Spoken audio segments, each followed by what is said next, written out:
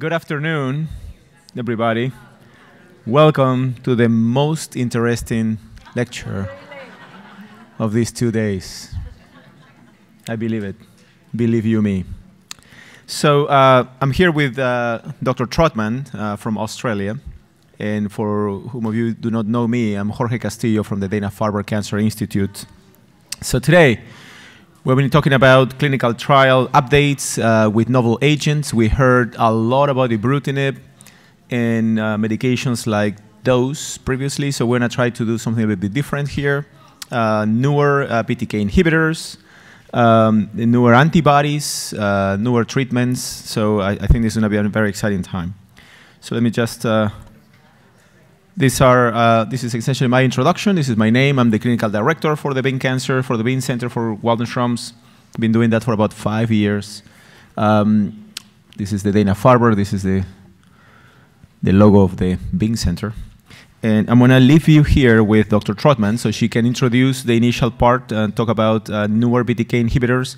And then I will take the second half to talk about Venetoclax and a couple of novel clinical trials with new monoclonal antibodies. I leave you with Dr. Trotman. Thanks, Jorge, and hello, everybody. You'll see I haven't got a photo of my hospital because my hospital's a dump, all right? But we've finally got funding for a new cancer centre, and it is being built in a couple of years' time. Now down in, is there anyone here from Australia or Kiwi, fellow Kiwi in the room perhaps? There's a yes, I heard, one yes? No, never mind. I'll tell you what it's been quite a privilege really to be a haematologist in the last sort of 2 decades because of the enormous revolution of new therapies that have come. And it's been particularly important for us at Concord Hospital, and I'm at the University of Sydney, to build our clinical research unit because it's through our clinical trials that we get access to these cutting-edge medicines early. Australia has a public health system and the Pharmaceutical Benefits Scheme funds all new medicines. So the PBS is great, but the PBS is late. It takes us a lot longer than those of you in North America to get access to these new agents, and it's very difficult to sort of, do any right to try approach. So it certainly drives us to participate in clinical trials. I just wanted to remind you all, we all want Venetoclax now, all right? When do I want it? Now. But we have to remind ourselves of the very robust drug development process.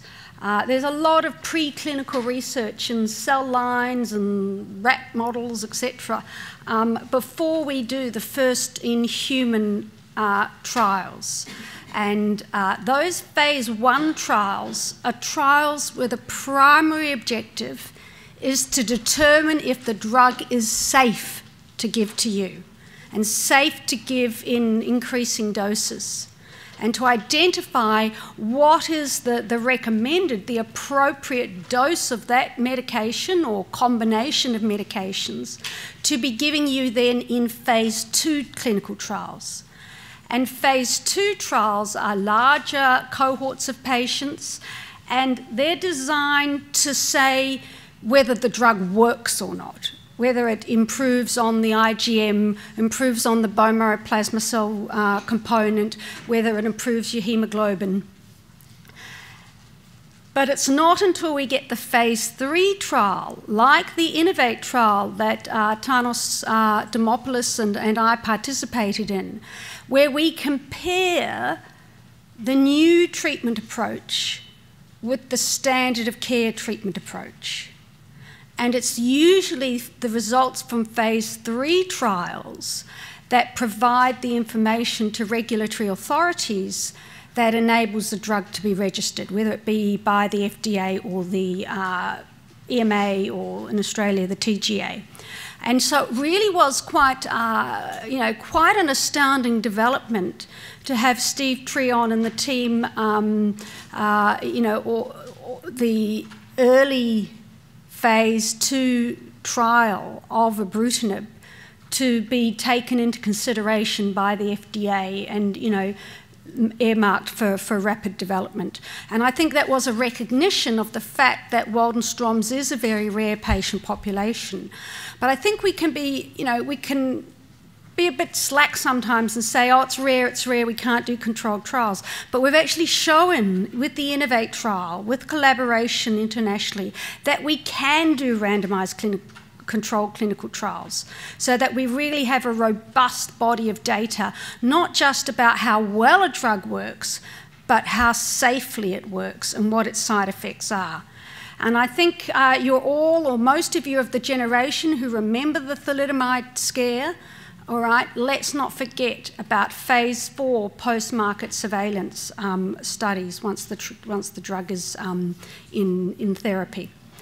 But there is no doubt that lymphoma research, Waldenstrom's research is moving us away from that blunderbuss chemotherapy. We know you all hate that word, chemotherapy. And it's moving towards adding in smarter, more targeted therapies. Whether it be the antibody, all right, where the antibody comes and creates sometimes a three-way cell kill reaction on the cell that is expressing the antigen, the protein that that antibody is directed against. And we're all very familiar with rituximab. But there is also another type 2 antibody called obinutuzumab that has been developed by Roche that has been shown to have greater effect on what we call the progression-free survival in another low-grade lymphoma called follicular lymphoma. So it's possible you might start seeing more and more trials of obinutuzumab, the sort of next-generation rituximab, being used in combination with other treatments for Waldenstrom's. And Jorge is going to be talking to you about Daratumumab, the anti-CD38 antibody that, you know, we effectively loaned from the myeloma community because it's been shown to be so effective against the anti-CD38 expressing plasma cells in myeloma. I cannot pronounce this, Ulocuplomab. I don't know who was paid millions of dollars to create that name, but Jorge, you've used this in the trials, so I'm sure it'll roll off the tongue very nicely when he tells you about this antibody against the CXCR4 protein. And then we've got these small molecule inhibitors, the enzyme inhibitors, of which the first you've heard about is ibrutinib. But I'm going to tell you some data about Acalabrutinib and Zanubrutinib, although I have deleted some of my slides because I thought, goodness, all this data might cause a bit of data overload for you. I don't know there has much been done on idelalisib in the Waldenstrom's setting because we've recognised from other lymphomas that it does cause quite a lot of infection because of the immune suppressive effect. So let's not feel too bad about getting me the hand-me-downs, getting me the Me Too agents from other lymphomas. Because when they're tested in other lymphomas, they're tested in people like you, and so we learn a lot about the safety of these agents well before they're tested in Waldenstrom. So it's not such a bad thing to be the last group to get access to some of these new agents. And there is no doubt, and Jorge is going to give you, a lot of information about Venetoclax, the BCL2 inhibitor. I just want to tell you a little bit of a cautionary tale, because the immune checkpoint blockers, pembrolizumab, nivolumab, antibodies that have been used and with great success in Hodgkin's lymphoma. You know, I've had young men with refractory disease who've had absolutely phenomenal responses to pembrolizumab. And so, having had a fantastic experience with Zanubrutinib, the next generation Bruton tyrosine kinase inhibitor, we were very excited to participate in what we call a phase 1, remember phase 1 being safety, a safety study of the combination of Zanubrutinib with another novel PD-1 inhibitor. And we really hoped that the Zanubrutinib would kill off the B cells, and the PD-1 inhibitor, as it does in other lymphomas, would harness the T cells to help keep the Waldenströms in check. Now, we had the first 2 patients with Waldenströms on this study, and I'm actually very grateful that we had 2 at pretty much the same time, because we recognised very early both these patients had an overwhelming, a life-threatening autoimmune hemolysis. Now, what is that? Auto meaning self, immune, immunity against self, hemolysis, red cell destruction. Now, I'm a hematologist, and I deal with autoimmune hemolysis all the time, and it's really no big deal to start someone on prednisone and give them a transfusion. But these 2 patients were hemolyzing their transfused red cells. They were hemolyzing the erythroblasts, the red cell grandparents sitting in the bone marrow. And it was really quite frightening to have these patients with hemoglobin of 43. What's that for you, Jorge? 4.3? Yeah? And thinking, oh my goodness, you know, are my patients going to die from what theoretically on the face of it is a very treatable disease?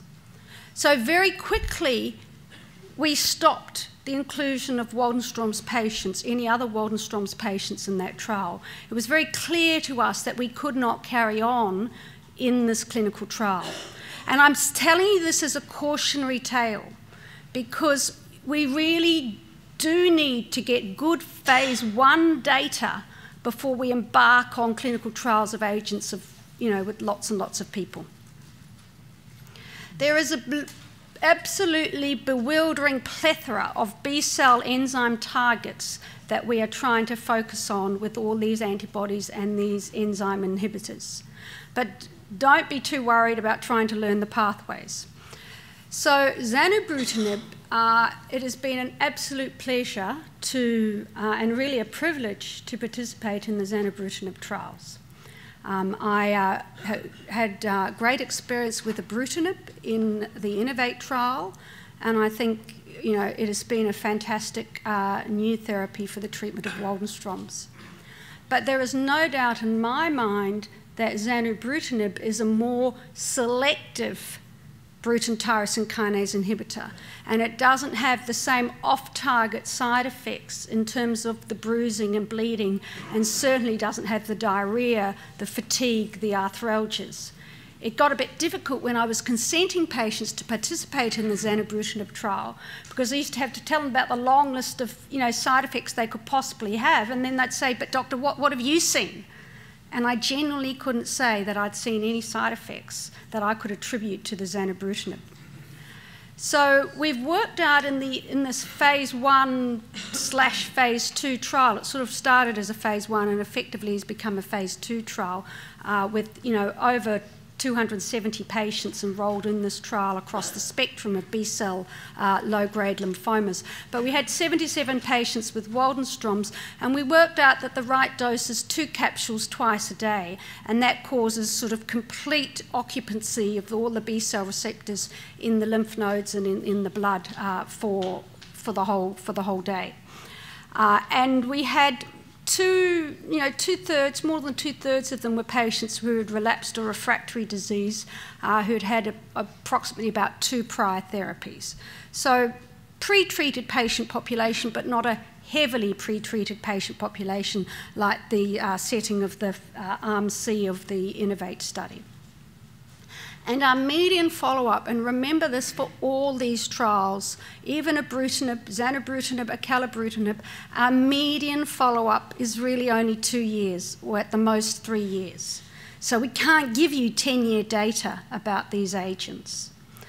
But the thing we found with the Zanubrutinib, and I'm not going to go through this table here, I'm going to go straight to this slide, is you can see that if you look at the column on week 14, and then go through to the column of the patients who'd been, the subset of the 46 patients who'd been on Zanubrutinib for a full year, you can see that the purple and the orange parts of the column are getting bigger. And so what we found is that over time, we had almost 80% of people having what we call as a major response rate. And that is a phenomenon that happens not just with Zanubrutinib, but a phenomenon that happens with ibrutinib as well. But I think what was quite impressive with Zanubrutinib was its potency and its very rapid rise in the depth of the response. And here is the patient's IgM level that came down from a median of about 35 grams per litre. Can you see the pointer? No, you can't. So the IgM came down. Oh, lordy, lordy, lordy. Okay. I think I'll keep the pointer. It's not my friend, I don't think. So about 35 grams per litre. And look how fast it came down. You know, I used to say to patients on Zanubrutinib, I want you to keep a diary, and I want you to tell me what day you start feeling better. And they'd all come back and say, day 3 or 4. You know, it's just amazing. Honestly, I feel like I was the biggest drug dealer in Sydney because people would come and, you know, not really interested in chatting to me, just want the drugs, all right, every month. Because their IgM came down so quickly. They felt so much better so quickly. And, of course, you see these, gone the wrong way, you see these curves, whatever, you know, Zanubrutinib, Acalabrutinib, ibrutinib, you see the same mirrored response with the hemoglobin coming up. And this is the median hemoglobin of 100 going up to, what is it there, Jorge? I can't see. It's 140 something, all right? But that median includes the patients who weren't anemic. And what was quite amazing is when a patient whose hemoglobin is sitting at 75, 7.5, isn't it? 7.5? Just you could see them. We had to see them every week for the first month and see the colour in their faces, you know, as they're waiting in the clinic room as you walk past. It was really quite extraordinary. And so I do find that with the Zanubrutinib, my personal experience is that it all happens a lot faster. But as you know, you still get there, and the big question is, you know, with the head-to-head study comparing Zanubrutinib with ibrutinib will tell us, you know, who gets there faster. And the progression-free survival, about 90% at 1 year. Just when you look at these progression-free survival curves, a little tip for you all. Try and ignore the stuff out the end, all right? Because it's important that you really only pay attention to where the majority of the patients are still being analysed, because our confidence intervals, that grey zone starts getting, the 95% confidence interval with the data starts getting very broad when you go out to the far end. So you really should sort of look here to get a really robust sense of what the progression-free survival is. So, you know, it's still very early days for this agent. But we know it's very selective. We didn't seem to see the same rate of atrial fibrillation. Certainly don't see the same rate of bruising, and yet we reported bruising. And I'll tell you why we did that, because we'd all had experience with ibrutinib. And you walk in, and you've got one little dot on your arm, and I go, grade 1 bruising. All right, because we're so nervous, we were so, you know, anxiously looking out for it. But we just don't see the same amount of bruising. And it was extremely well tolerated. I think the thing that I never found was fatigue. You know, everyone had so much energy on this agent. And it frustrated me because it was a phase 1 trial and we weren't collecting patient-reported outcomes. We didn't, you know, quantify how well everyone's feeling. I've talked about the increased depth of response over time and the 12-month progression-free survival of 89%.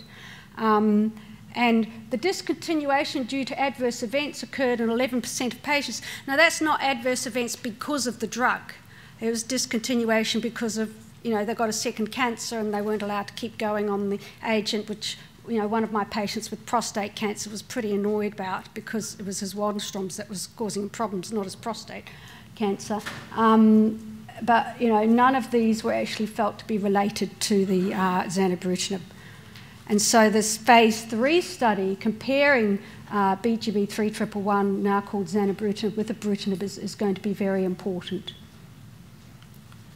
Acalabrutinib has basically got the same story. It's another second-generation inhibitor, and they did a 106-patient trial here. Again, the minority of patients who are treatment naive, and most of them having been previously treated, not too heavily treated, with only a median of 2 prior therapies. Again, they saw some atrial fibrillation, they saw some bleeding, but again, they had very impressive response rates. And, you know, once again, you've got these impressive progression-free and overall survival curves.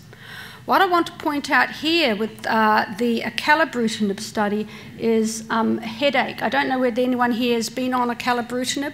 I haven't used it because we didn't participate in this study, but I understand patients get a headache, which is dose-related and apparently wears off after the first 4 weeks and is also helped by caffeine. Grade 3 hypertension is something that I think we need to be mindful of that starts to happen with these patients, whether they're on ibrutinib. About a quarter of the patients on ibrutinib developed new hypertension, and likewise, you know, there's a bit of hypertension that we're seeing in the Acalabrutinib study. So if you are on ibrutinib, I think it's really important you pay attention to your blood pressure. And again, while there was a fair bit of bruising in these patients, there were only 3 out of the 106 patients who had a serious, what we call a grade 3 bleeding event, which usually requires hospitalization.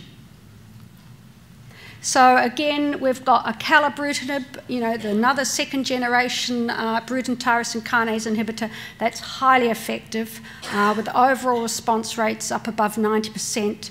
And, you know, with the short follow-up of 2 years, we don't know what the median duration of response and progression-free and overall survival is, and we won't know for many years, I'm sure. But to have those 2-year PFS rates of 90% is quite impressive. And most of the adverse events were low grade, and almost 3/4 of the patients still remain on treatment after 2 years. So now, this is, I suspect, what you've all been waiting for, is Jorge's experience in the Venetoclax study. Thanks, Jorge.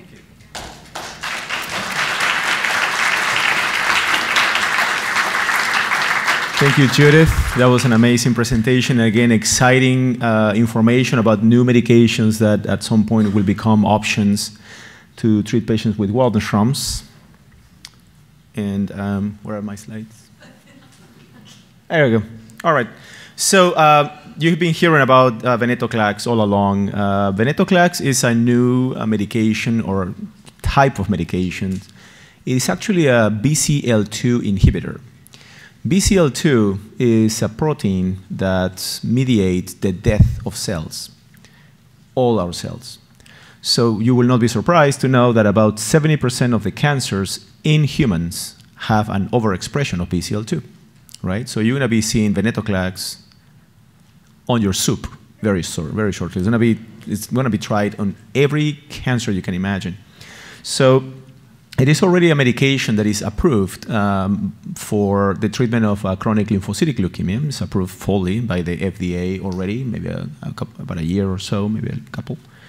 So based on this information, we were very excited on trying this medication on Waldenström's. We do have data from Dr. Treon and others supporting that there's a lot of BCL2 expression in Waldenström malignant cells. So it did just make sense to actually try Venetoclax on these patients. So the way we designed this study was to expose patients to 200 milligrams of Venetoclax once a day for a week, went up to 400 milligrams once a day for a week, and then up to 800 milligrams once a day for 2 years of therapy. The idea of the study was to see if we were able not only to induce a response, but also able to see if we can actually stop therapy at some point. We wanted to change the current mode of therapy with these new agents like ibrutinib, Acalabrutinib, and Zanubrutinib, in which these treatments are going to continue indefinitely. They are great medications. We use them. Some of you are on these medications, and you know how beneficial these medications are, but they're expensive. and more expensive in the United States than in Europe, for example.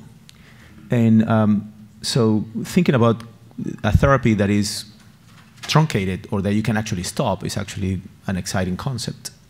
So if you were progressing on therapy or you have any unacceptable toxicity, the medication previously called ABT-199, now it's called Venetoclax, will be stopped.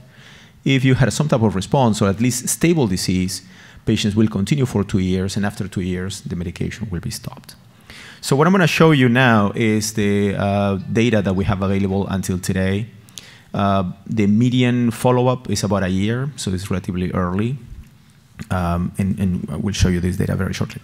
So here we have the data on our 30 patients who had enrolled in this clinical trial. The median age at diagnosis was 66.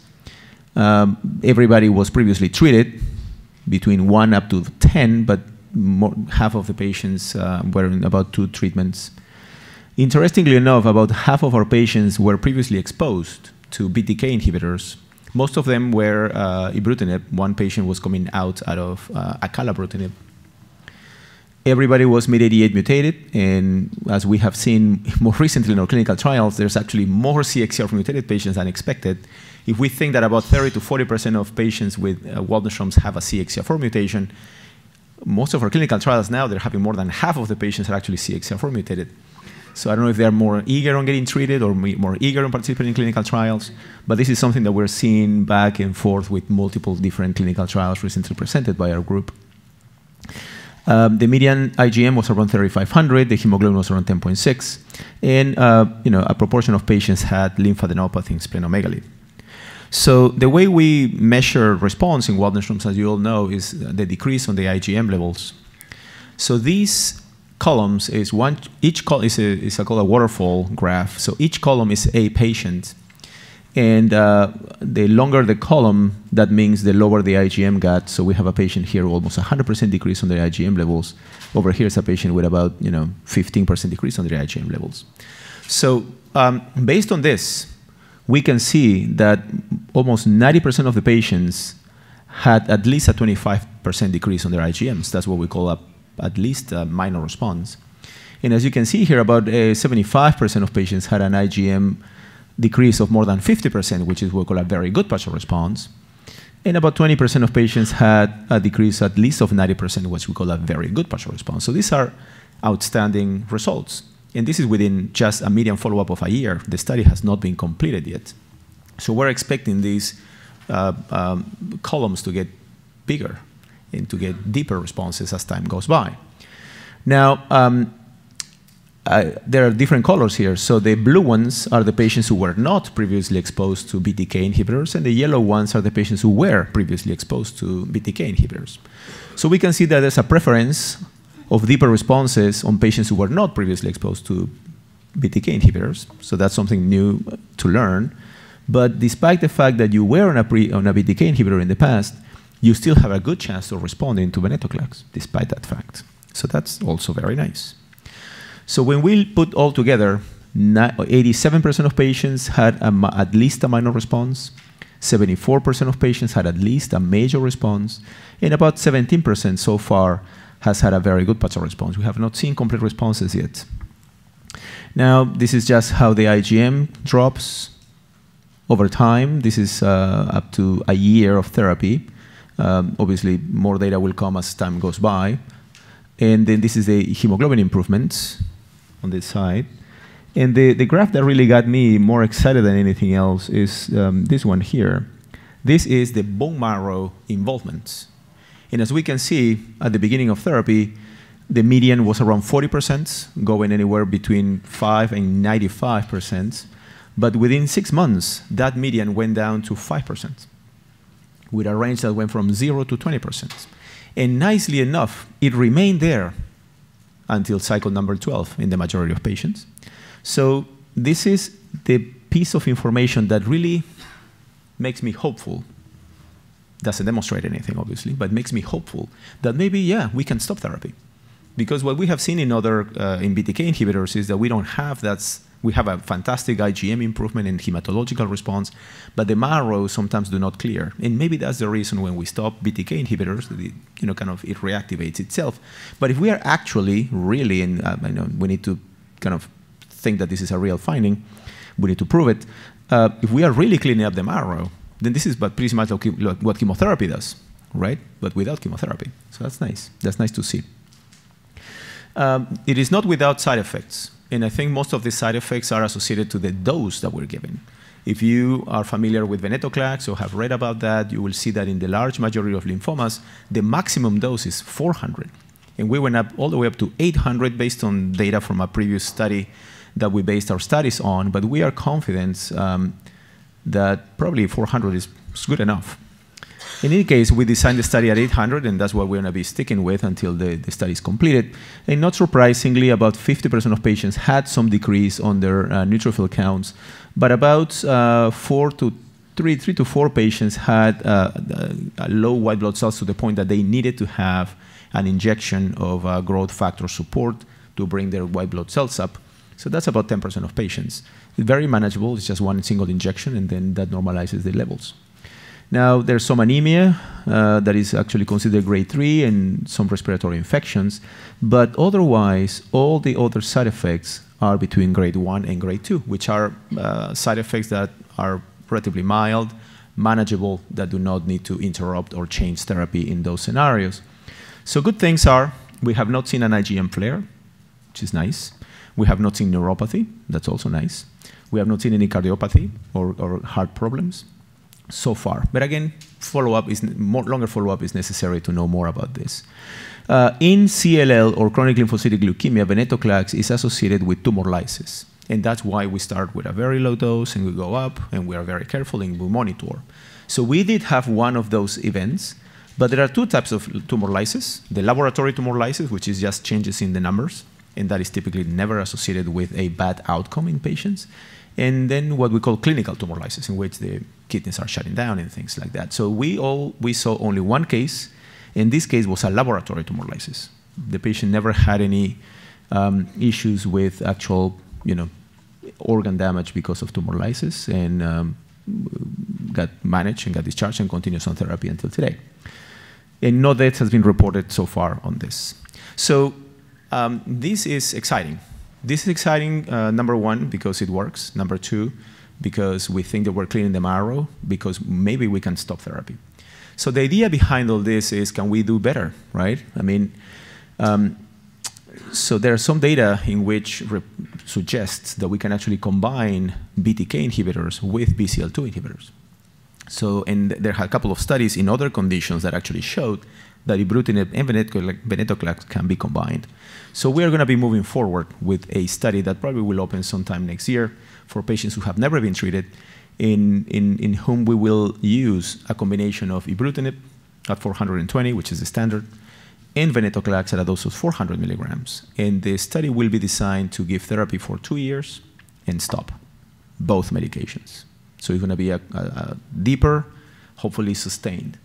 Now, so far, I think the selling point for this study is, can we really stop therapy? And we don't have an answer for that yet.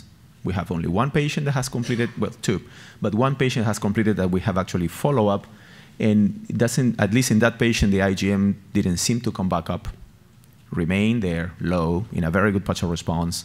It's about 3-4 months now. The other patient, the second patient, just stopped, so we want to be seeing results very shortly. So again, very early for us to say that if we can really stop or not. We don't know that. We don't have an answers for that. Good. Again, just I want to talk about the monoclonal antibodies now, and there are 2 studies I want to talk about. But before we get there, I want to just very briefly review with you how these antibodies work. We have a malignant cell. In this case, is CD20. There's a membrane or a membrane receptor. It could be CD20, CD38, CXCR4. All these are membrane receptors. And then an antibody is directed specifically against that target.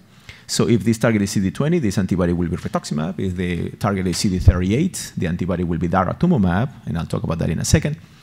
And if the receptor in the membrane is CXCR4, then the antibody is Ulocuplomab, which is the new antibody. So I want to talk about that. So the fact the antibody binds to the antigen, that events alone can induce cell death. And that's one way in which antibodies kill malignant cells. And the other one is by the number of antibodies that bind to the marker in the membrane, there's activation of the complement. The complement is a very primitive part of our immune system. Some invertebrates actually have complement, so you can imagine how primitive it is. But it works. It works very well. It's a series of proteins that create a membrane attack complex, or MAC, and what it does is just punches a hole in the membrane of the malignant cells, in this case. So that's one very important, for example, mechanism for rituximab. One of the ways rituximab works is actually by inducing this complement activity. But there are two other ways in which these antibodies actually kill malignant cells. The other one is it brings into the area close to the malignant cells T cells or natural killer cells or other cells that we call cytotoxic. Those are not cells that actually eat the malignant cells. Those are cells that go in and basically secrete specific toxins, granzyme B and other substances, TIA1 and things like that, and they induce the death of these malignant cells by their activity. And this is called antibody-dependent cytotoxicity. In addition to that, they also bring into the proximity of the malignancy other cells like macrophages and monocytes that actually phagocytize, they actually eat the malignant cells. So direct killing, complement activation, phagocytosis, cell cytotoxicity, those different ways in which these antibodies work. And we know this from rituximab. Rituximab does this. But these new antibodies also do this. So CXCR4. I'm going to talk about CXCR4 very quickly. We are very interested on these gene mutations. About 40% of patients with Waldenstrom's will have a mutation in this gene. And there are clinical differences, so far we understand, and this is mounting data. This is at least 3 different studies that I have put together in this table from France and Germany and our study as well. So the patients with the mutations on the column on the right versus the patients without the mutations, wild type, which means normal. Then we have that patients with the CXCR4 mutations tend to have more bone marrow involvement. They tend to have higher IgM levels. They are more likely to have symptomatic hyperviscosity, and they are more likely to have a condition called acquired von Willebrand's disease, which is a clotting problem that these patients can have. On the other hand, patients with CXCR4 wild type, meaning without CXCR4 mutations, just with MYD88 alone, they tend to have a little bit more lymphadenopathy, but much less issues with IgM and things like that.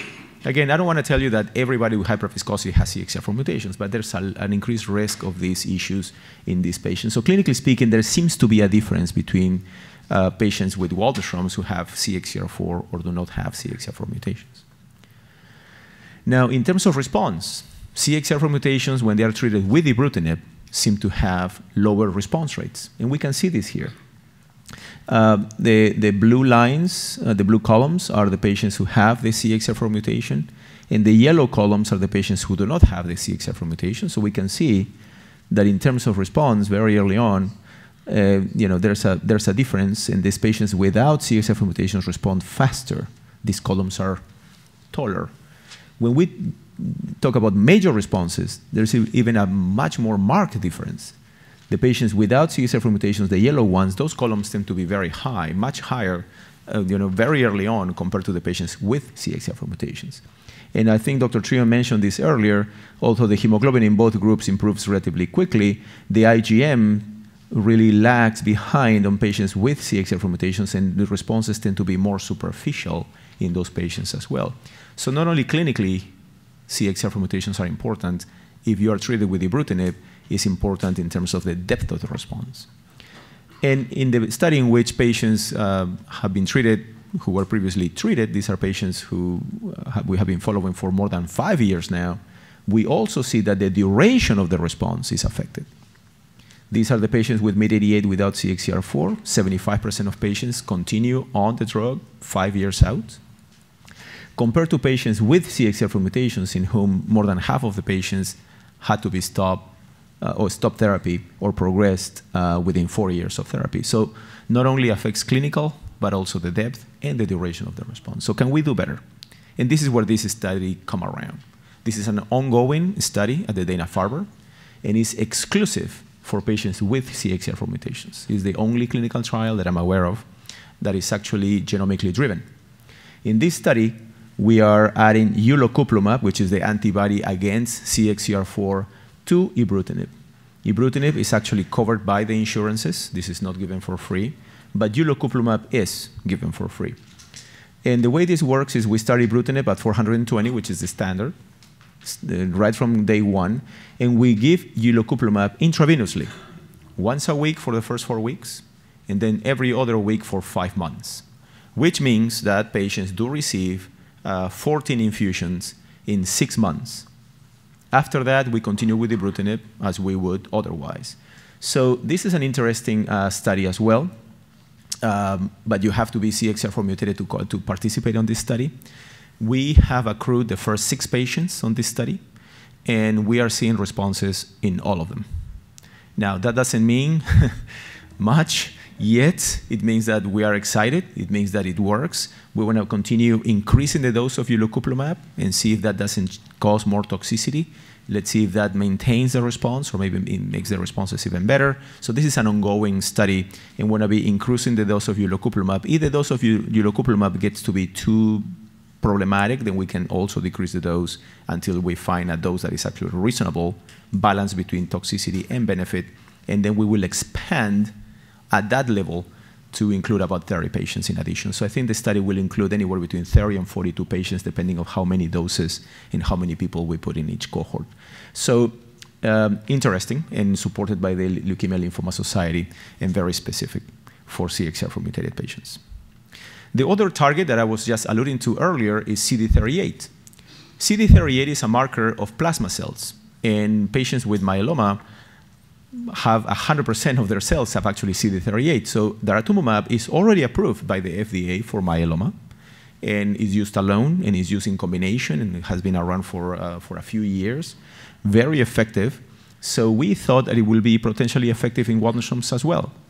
So, and the reason we felt that is because in this study from the Mayo Clinic, these are cell lines, meaning just cells that were, they're stored and they're created with specific mutations. There's the Bing Center cell line that Dr. Treon created, and the Roswell Park cell line that Dr. Anand Khan created. And these two cell lines that we believe are representative of Waldenstrom's do show here, as you can see on the right lower corner, an increased expression of CD38. Anything on the right of this line suggests expression of CD38. So there is an expression of CD38 in cell lines of Waldenstrom's. Now, that study also included Waldenstrom's cells, Waldenstrom's patient cells, that showed that when they compared the expression of CD38 on the Waldenstrom cells versus normal cells, there was a 5.2 higher rate of CD38 on malignant cells compared to normal cells. So there are reasons for us to believe that this antibody will be effective as CD38 is expressed and also highly expressed in cells of patients with Waldenstrom's disease. So based on that, we designed this study, which is a phase 2. We call it phase 2 because we know the medication is already safe. We already know that it's approved and safe in myeloma. So we are using a very similar approach as what they do in myeloma. We give at a dose of 16 milligrams per kilogram, and it's once weekly times 8, followed by once every other week for 16 weeks, and then once a month for a year. So this is a little bit different than myeloma in the sense that in patients with myeloma, you continue monthly infusions indefinitely, all the way to unacceptable toxicity or progression. But in Waldenstrom's, we feel that if this antibody is as powerful as we think it's going to be based on the previous research that we have seen, then maybe a year and a half of therapy will be enough. And then continuous therapy might not be necessary. But again, something that we need to evaluate so we can know what this is all about. So I cannot give you a lot of data on this because this is a study that just started. We have accrued maybe around 5 or 6 patients. The first patient that was in this study, actually, the patient's IgMs are decreasing and decrease within the first month of therapy. But that's as much as I can tell you. What we have not seen so far is an IgM flare, which we were concerned about that because we see that with rituximab, so we have not seen it yet, but again, it's early. We're monitoring for it. We're monitoring patients on a weekly basis, trying to do this the safest way possible to learn if there's actually a benefit or not. So the nice thing about Daratumumab is it will be open as well here at the Sloan Kettering in New York. It will be opening in Rochester, Minnesota by the Mayo Clinic, and it will be open also in Seattle by the Seattle Cancer Care Alliance. So it's going to be a nice multi-center study. And obviously, as I always do, I urge and ask patients if they feel that they would like to participate in a clinical trial to really consider one of these clinical trials, not only ours, but anybody else's, because we always learn, and we cannot advance the science if we don't try new things that could potentially work. Thank you very much for your attention. I give you back Dr. Trotman, and she's going to give us one more message right before we open the floor for questions.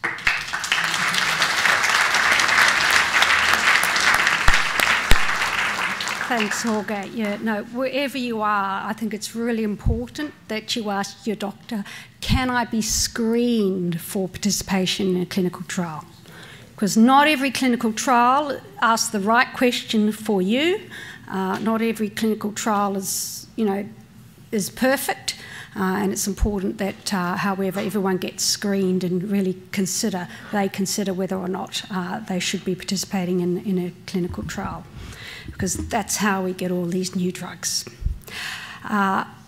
We all recognise that Waldenstrom's is special. Waldenstrom's is rare. But if we all get together, it's a story, we can tell a big story. And Whimsical is the WM study in Cartwheel.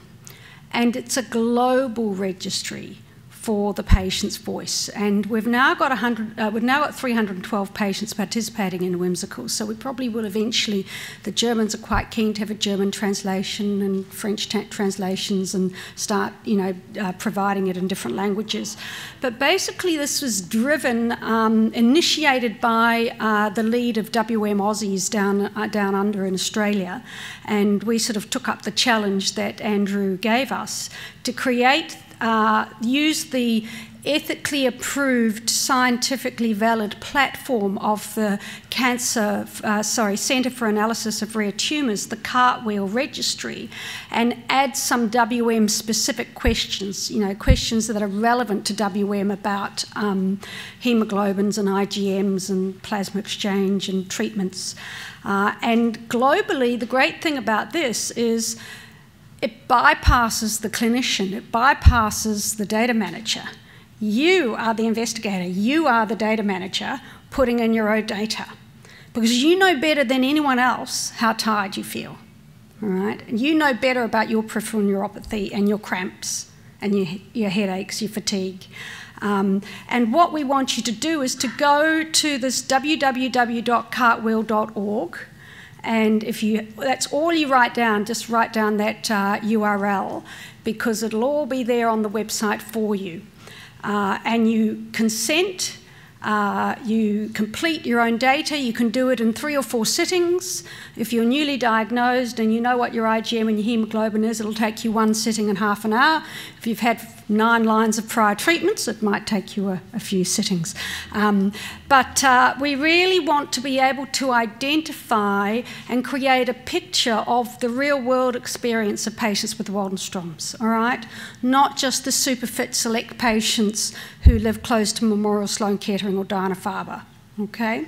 And those who participate in clinical trials. We want to get a real-world picture of their treatments, their response to treatment, and the disparities that exist globally in terms of access to therapies. We've already got 312 patients from 14 countries, and the data that we're getting out looks pretty much the same as the data that clinical registries have. The average hemoglobin, the median hemoglobin, the median IgM, and what we are finding, however, is that we're outing us clinicians, because we found 37 different first-line treatments being used globally in the 181 patients who listed their first-line treatment.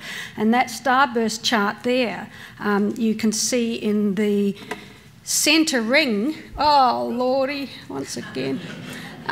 In the center ring there, the blue is bendamustine rituximab, and then the orange is rituximab monotherapy, and then the grey is dexamethasone rituximab cyclophosphamide. And it goes round and round and round until you've got these ever-diminishing circles of therapy.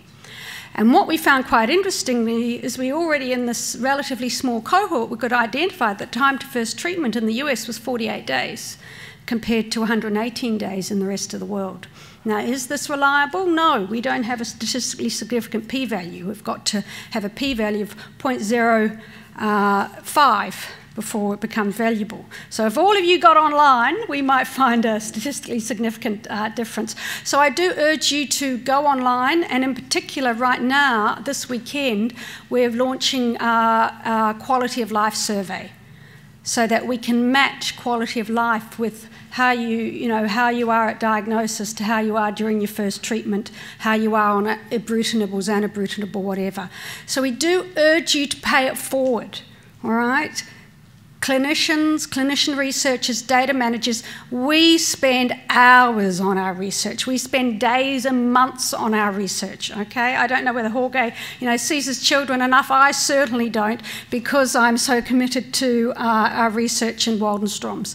But we really want to partner with you in this particular research project. So do encourage you not only to go on, but tap your fellow WMers to come on board, because we're keen for big data. We're keen for 1,000 patients and really start showing the picture of the real-world experience globally.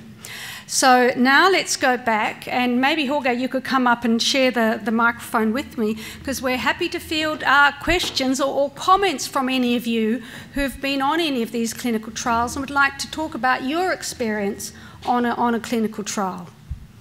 Maybe how you felt when you were asked by your clinician, would you be interested in participating?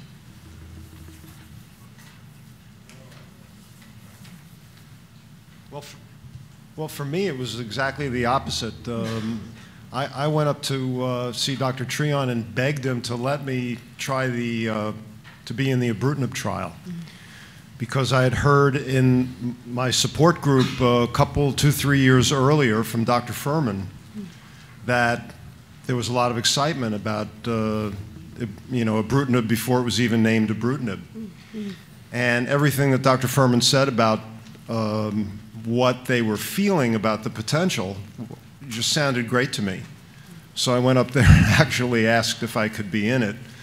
And the funny story, I hope Dr. Treon won't mind my saying this, he tried to say to me, don't go into the trial. I'd rather treat, I had some enlarged lymph nodes. Yeah. And he wanted to treat me with something that he knew for sure would shrink those lymph nodes. And I said, gee, I came here to be in the trial. And he said, okay. And it turned out to be just a wonderful thing. And I can't promise anyone else here that if they did it, a future trial, it would work as well. But I wouldn't hesitate to go into a trial, and I'd urge everybody to consider it. It was wonderful. The thing we love is the patients who prove us wrong, all right? And well done. I think the important thing when you do go on a trial, you appreciate that it is entirely voluntary at all times. And just because you've signed consent today doesn't mean to say you have to stay in the trial next week or next month. And it's our responsibility to you, if we feel that the trial participation is no longer what is the best treatment for you, is no longer what is appropriate for you because of side effects or lack of response, we will tell you, all right? Because our primary obligation is to you, not to the trial. I had a question about Daratumumab. Most of the literature we read about the B-cell maturation process says that lymphocytic cells express CD20 and not CD38, and plasma cells express CD8 but not CD20. But it's sounding as if there's something sort of in between. The question is there any information about the majority of lymphoplasmacytic cells, what they do express, whether they express a combination of the two or more CD20 than not? Yeah, so that's a study that was done a while ago by the Spanish. I mean, the Spanish and their flow cytometry, yep. Nobody's better than them on this. So yeah, about 75% in average of the clone, lymphoplasmacity clone, do express CD38. Now, if you ask me, how confident I am that Daratumumab will take care of all the problem, based on how the clone looks like, probably won't, But again, rituximab doesn't either, right? My sense is that we need to know what Daratumumab does on its own first. Once we understand the toxicity, once we understand the potential benefit, then we can factor in and combine if we think that that's going to be something rational. I think the combinations are probably the best way to go. But if we don't understand the first variable on its own very well, then it's hard to start, combining, and then we will not know exactly what we're doing. So. Okay. And also, since Dr. Trotman asked us to share experience with the clinical trials, about 6 years ago, I was on a trial for idelalisib when it was still Cal 101. And I did amazingly well for about a year. I had some hepatotoxicity, but I stopped and came on again. But then after about a year, I developed massive autoimmune enteropathy and pneumonitis. And I lost 40 pounds, and I was in the hospital for 2 months. So I'm not telling that to just scare anybody, but I just wanted to let you know that idelalisib does have its problems. And I'm not sorry I was on the trial. It was important, but that was an experience I did have. Yeah, we did a phase 2 study on idelalisib specifically. I don't think you were on that. There was a phase 2, yeah. Yeah. So we had to stop it early on. The study was supposed to accrue 30 patients. We accrued 5, and 3 of them had very bad liver toxicity. So we decided to close the study. And yet it was approved. That sounds a little odd. No, it didn't. It was not approved for Waldenström. So it was approved for follicular lymphoma. Okay. Yeah. So in follicular lymphoma, they also had the toxicity. But the efficacy was much more promising for it. Yeah. So that it finally got approved for it. Yeah. Right, so it's a balancing act. Exactly. Thank you very much. But thank you for your contribution, because we have your data which informs other people, whereas if you'd gone off and just got idelalisib from your treating physician, we wouldn't know that. We wouldn't be able to add layer on layer of treatment. So thanks very much.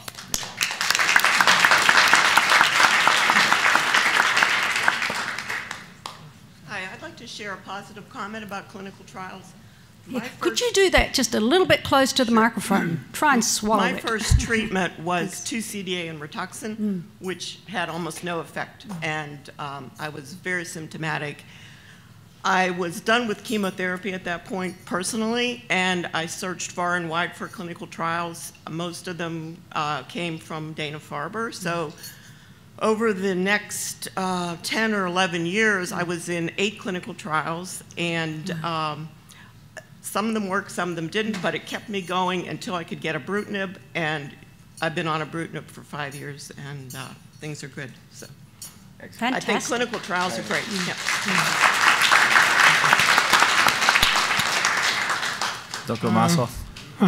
I was diagnosed 20 years ago and was a treatment failure with all of the traditional treatments. So I've spent the last 20 years of trying some of the newer innovative drugs. I was one of the early people with Rituxan, and that did wonders. But I built up resistance after 3 trials. Most recently, I think I'm number 2 that Dr. Castillo mentioned, of the second person who recently stopped. A week ago Thursday, I finished my 2 years on Rituxan. I think we have... on Venetoclax. Pardon me, of Venetoclax. We have another Venetoclax person here. Being on a clinical trial is a wonderful experience, and I don't want to embarrass Dr. Castillo, but he and his staff are the most attentive, caring people you ever met. And I think what I always say about being on a trial is that you never feel like you're part of a study. You really feel as though you have individual attention and that you're not at all a part of a trial. So it's done. Venetoclax, I don't want to bore you with all my statistics, but my IgM was above 4,000 when I started. It's now 1720. My bone marrow, which was 90-some% involved, is now listed as less than 7%. They can't measure it more accurately than that. So it's really done a wonderful job with cleaning out the bone marrow. So I'm fine and healthy and wonderful, and whatever. But the thing that I want to say is if you listen to the presentations, none of this would have happened without money for research. And I'd like to encourage everybody, you want to give money directly to the centers, there's nothing wrong with that, but please support IWMF Research Fund. Without that, we wouldn't have had the original genomic studies done, we wouldn't have a lot of these other trials, and you know, the pharmaceutical industry has done wonderfully for us, but they wouldn't be able to produce the drugs without the research that's being done, and that wouldn't happen without financial support. So please, please do that. I wouldn't be here today were it not for monies that many of you donated to the research fund. Can I just absolutely...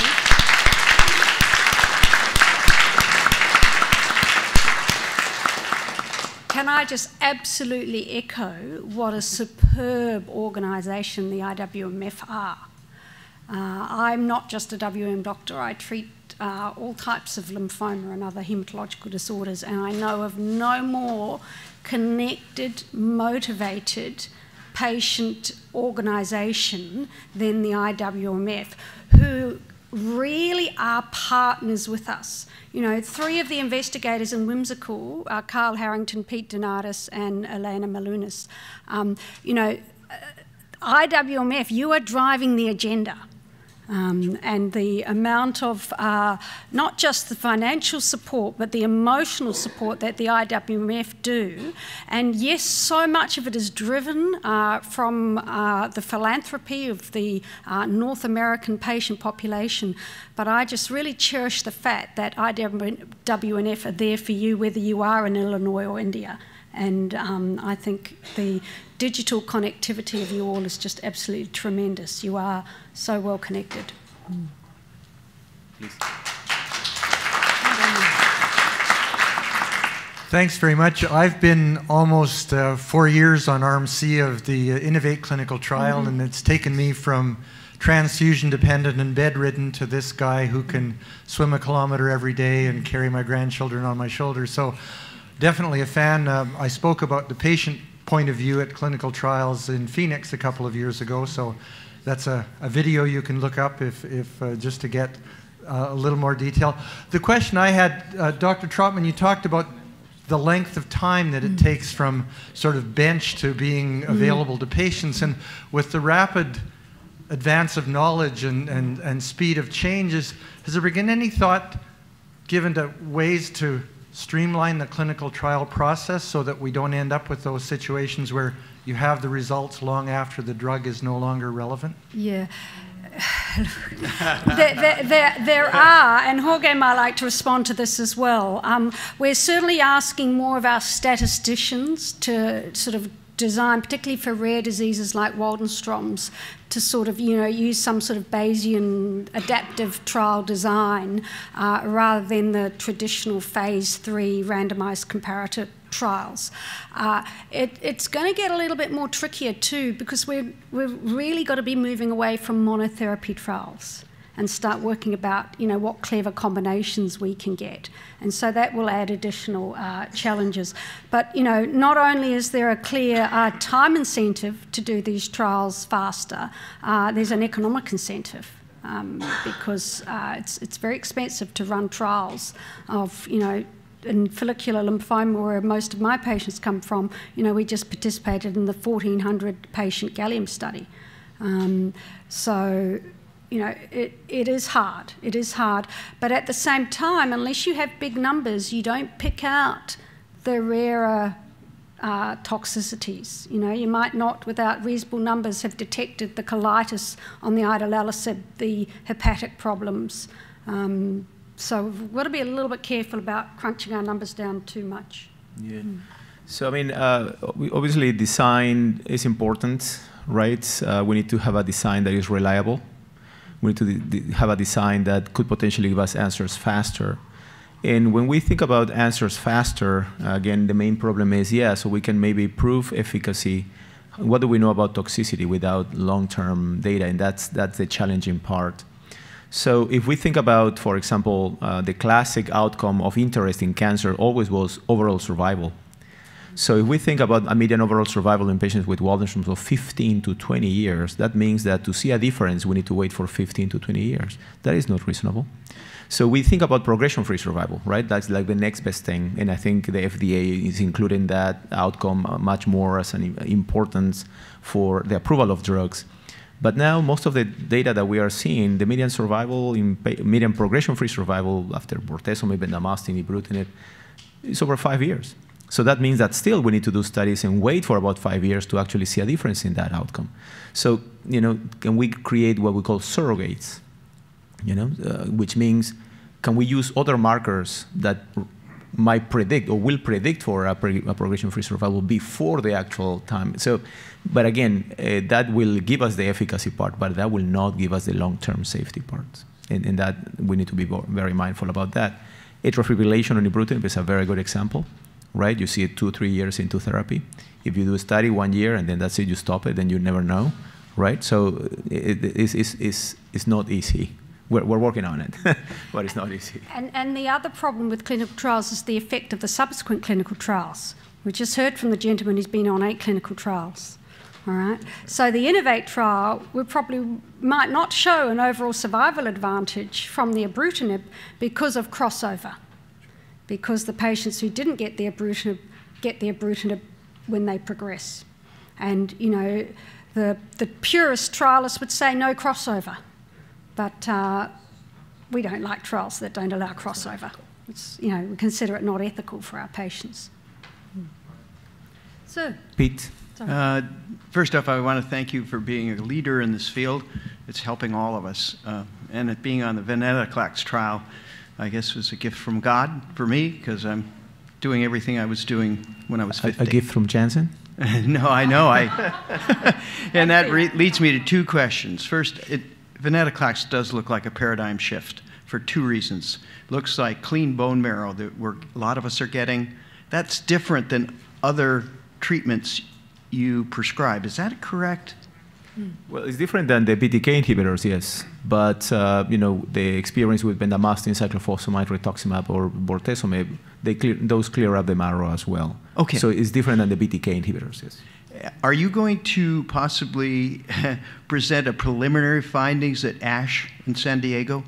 Yes, it will be in the form of a poster. Okay.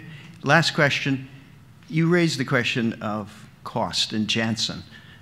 Is there going to be resistance from the company?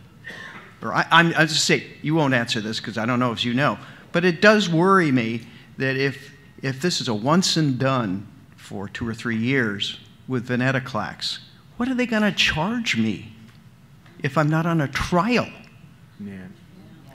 Yeah, I mean, so there are a couple of ways in which the medication can impact the treatment of patients with Waldenstrom's.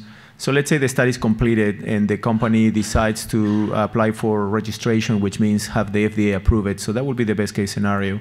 But even if the company does not feel that that's in their best interest for X reasons, then if the study is beneficial and the study is positive based on our own statistical assumptions, then we can always submit this data to be included in the National Comprehensive Cancer Network guidelines. And most third-party payers, insurance companies, actually follow those guidelines to cover the cost of medications. You mean off-label prescription? So it would be an off-label prescription, but it will be guideline supported or guideline endorsed, even though if there's no formal approval. Thank you. Can I also, having used Venetoclax a lot in the CLL studies, because Venetoclax actually came out of Australia.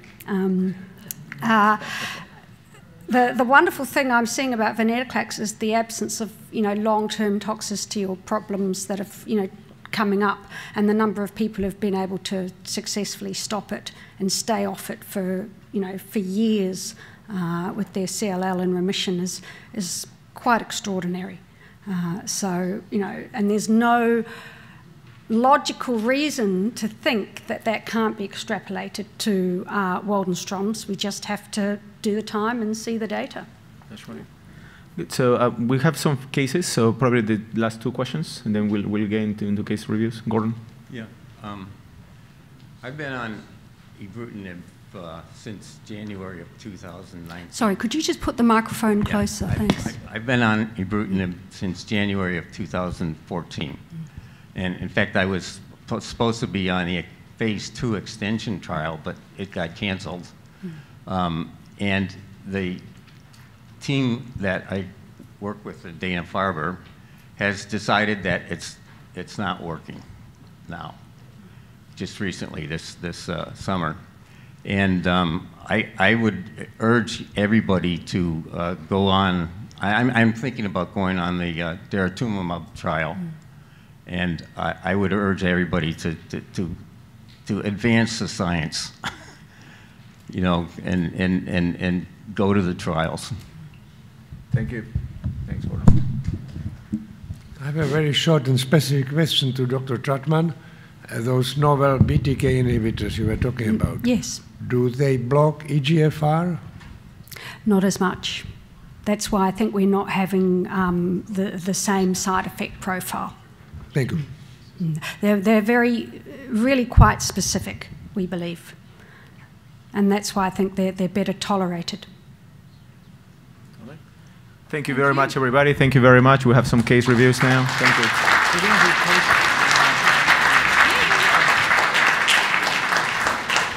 you. Okay, this is going to be the fun part of the afternoon. Not like we're not having fun, right?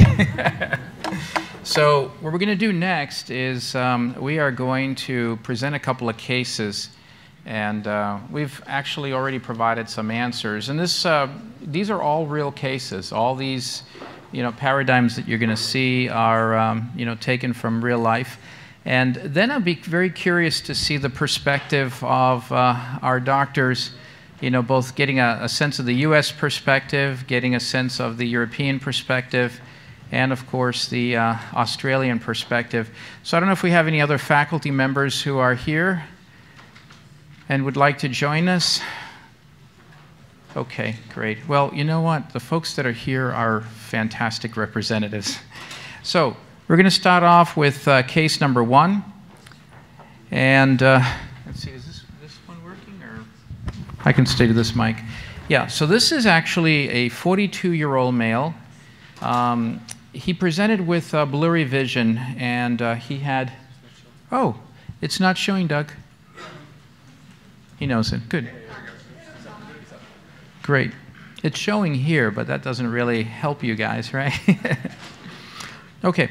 42-year-old. He's actually an auto mechanic, and he was having trouble seeing, and he was having nosebleeds. And the trouble seeing was troubling because he was responsible for putting together car parts, and I hate to have had my car in the shop at that time. But, he had never seen a doctor in his entire life, and he was told by his coworkers that maybe you should go see a doctor because he just couldn't see things and he was having nosebleeds. And when he went to the emergency room, because that's the only way he was able to be seen, he had hemorrhages in his retina. I'm going to show you a picture of that in just a second. He had big lymph nodes under his arms, and he had a big spleen, very impressive spleen. His hematocrit was 18%, and you see the normal range is usually 35 to 44, so that's really anemic. His platelet count was 50,000, normal is above 150, so he's really thrombocytopenic. And his white blood count was 1,500, and that was also decreased too. So while they were in the emergency room, usually what happens is they'll run a battery of tests, and the total protein came back sky high, and this then prompted additional workup. And the additional workup, which was done over the next few days, showed that he had an IgM, monoclonal protein, and his serum IgM level was 12,400. Okay, I'm just curious, before I go much further, what is the highest IgM that you guys have seen? 13,700 2 weeks ago. 13. How old was the patient? It was 67.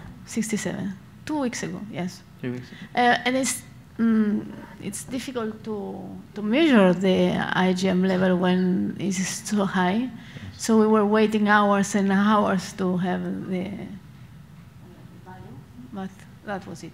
Judy, how about in Australia? What's the highest? I've never seen it over 100, but the one time I did see it at 96 was in a gentleman with Parkinson's, and everyone just assumed that he was very slow because of his Parkinson's. In 96, they use a different scale there. That would be about 9,600. 9,600. Yeah, 9,600. There's a fudge factor down under we have to use. 9,600. No, because the Canadians always throw us off because their values are also, you know, they're, yeah, exactly. So Castillo. Yeah, the same. In the mid 10,000s, we had a patient that over 14,000 presented and just very sick. My highest, 18,000. And what was astonishing, and I mean this, astonishing, he had no hyperviscosity symptoms. It was the most bizarre case. 18,000. Now, I think Alessandra made a good point that when your IgMs are high, they become really hard for people to measure. You have to keep diluting the sample, putting it in the machine, dilute it again, put it in the machine.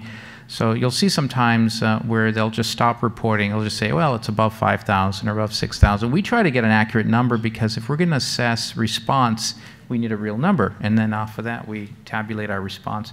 Okay, 12,400, still very high, even though we've heard they were higher. So CAT scan showed big lymph nodes. The person had a bone marrow biopsy with an 80% involvement of their bone marrow. They had the lymphoplasmacytic lymphoma consistent with Waldenstrom's, and they had the immunohistochemistry done that showed that these cells were CD20 expressing, meaning the target of rituximab, and he was known at that point to have the MYD88 mutation. Okay, this shows you what his retinas look like, and I don't know if you can appreciate it. These are all hemorrhages, all these little blots that you see here, and you see the vessels here, the retinal vessels are engorged, and here's a big hemorrhage as well. So when we see a patient like this, this is an oncological emergency because if you see bleeding there, there could be bleeding, in the brain. If there's bleeding going on in the eye and the retina, you can also lose your vision too. We've had, a couple of cases where people had delayed initiation of therapy, and they ended up with retinal bleeds. And thankfully, in I think all of those cases, we were able to get them evacuated and they got most of their vision back. But we don't want to take a chance. We see this is an oncological emergency. So this is now the provocative question, and that is, which is the next best step in the care of this patient? And, there is one right answer and there's one awful answer. Okay, and I think after being here for the last 48 hours, you probably know what the awful answer is, but I am curious to see what our panelists say. Now, we can try Rituxan. He's CD20 positive. We can give a proteasome inhibitor like bortezomib. We can give some type of alkylator drug like bendamustine or cyclophosphamide. We can try a nucleoside analog. That's the fludarabine drug that you heard of. We can try ibrutinib, or we can try plasmapheresis. So, Jorge, what do you think would be the way you would manage this patient? So, from my perspective, the absolute right answer here is plasmapheresis. That's the absolute right answer. Whatever you do afterwards is obviously depends on the preference of many different opinions, but the thing that everybody will do here for sure will be to plasmapherese these patients so we can decrease that IgM levels. Some doctors might feel pressed on actually transfusing these patients, and we need to be very careful about that, because transfusing patients who are hyperviscous, they can actually make the hyperviscosity worse. So plasmapherese first, then consider transfusions if needed. The probably not right answer in general terms is actually rituximab as a single agent. Do you all agree with that, by the way? You all agree so with the 40% IgM flares on rituximab single agent, that's probably something that I will be a bit more careful about. Now, he being 42, and again, it's my style, might not be representative of what other people might do, but I would prefer not to expose this patient to stem cell toxic regimens like fludarabine, for example, or even bendamustine in this setting. So I think proteasome inhibitors, bortezomib, or even ibrutinib, in this case, patient is 42, so we'll have to be careful about the duration of that study, of the duration of the treatment. So those would be the two options that I would consider. Judy? So as you say, this is an oncological emergency, and this is the thing that makes me feel really, really anxious until that first plasma exchange is finished. And then after you've done your first plasma exchange, you can breathe a little bit and you can make haste slowly. Because we do, though it's emergency, the patient has developed this over months. And they're young and were able to adapt, gradually adapt until he's sort of decompensated. So after a few plasma exchanges, I would be starting to see what his hemoglobin was and whether I gave him 1 unit of blood or not. Looking at giving him an iron infusion so he can make his own blood, because he's ferritin's probably falsely elevated because of his Waldenstrom's.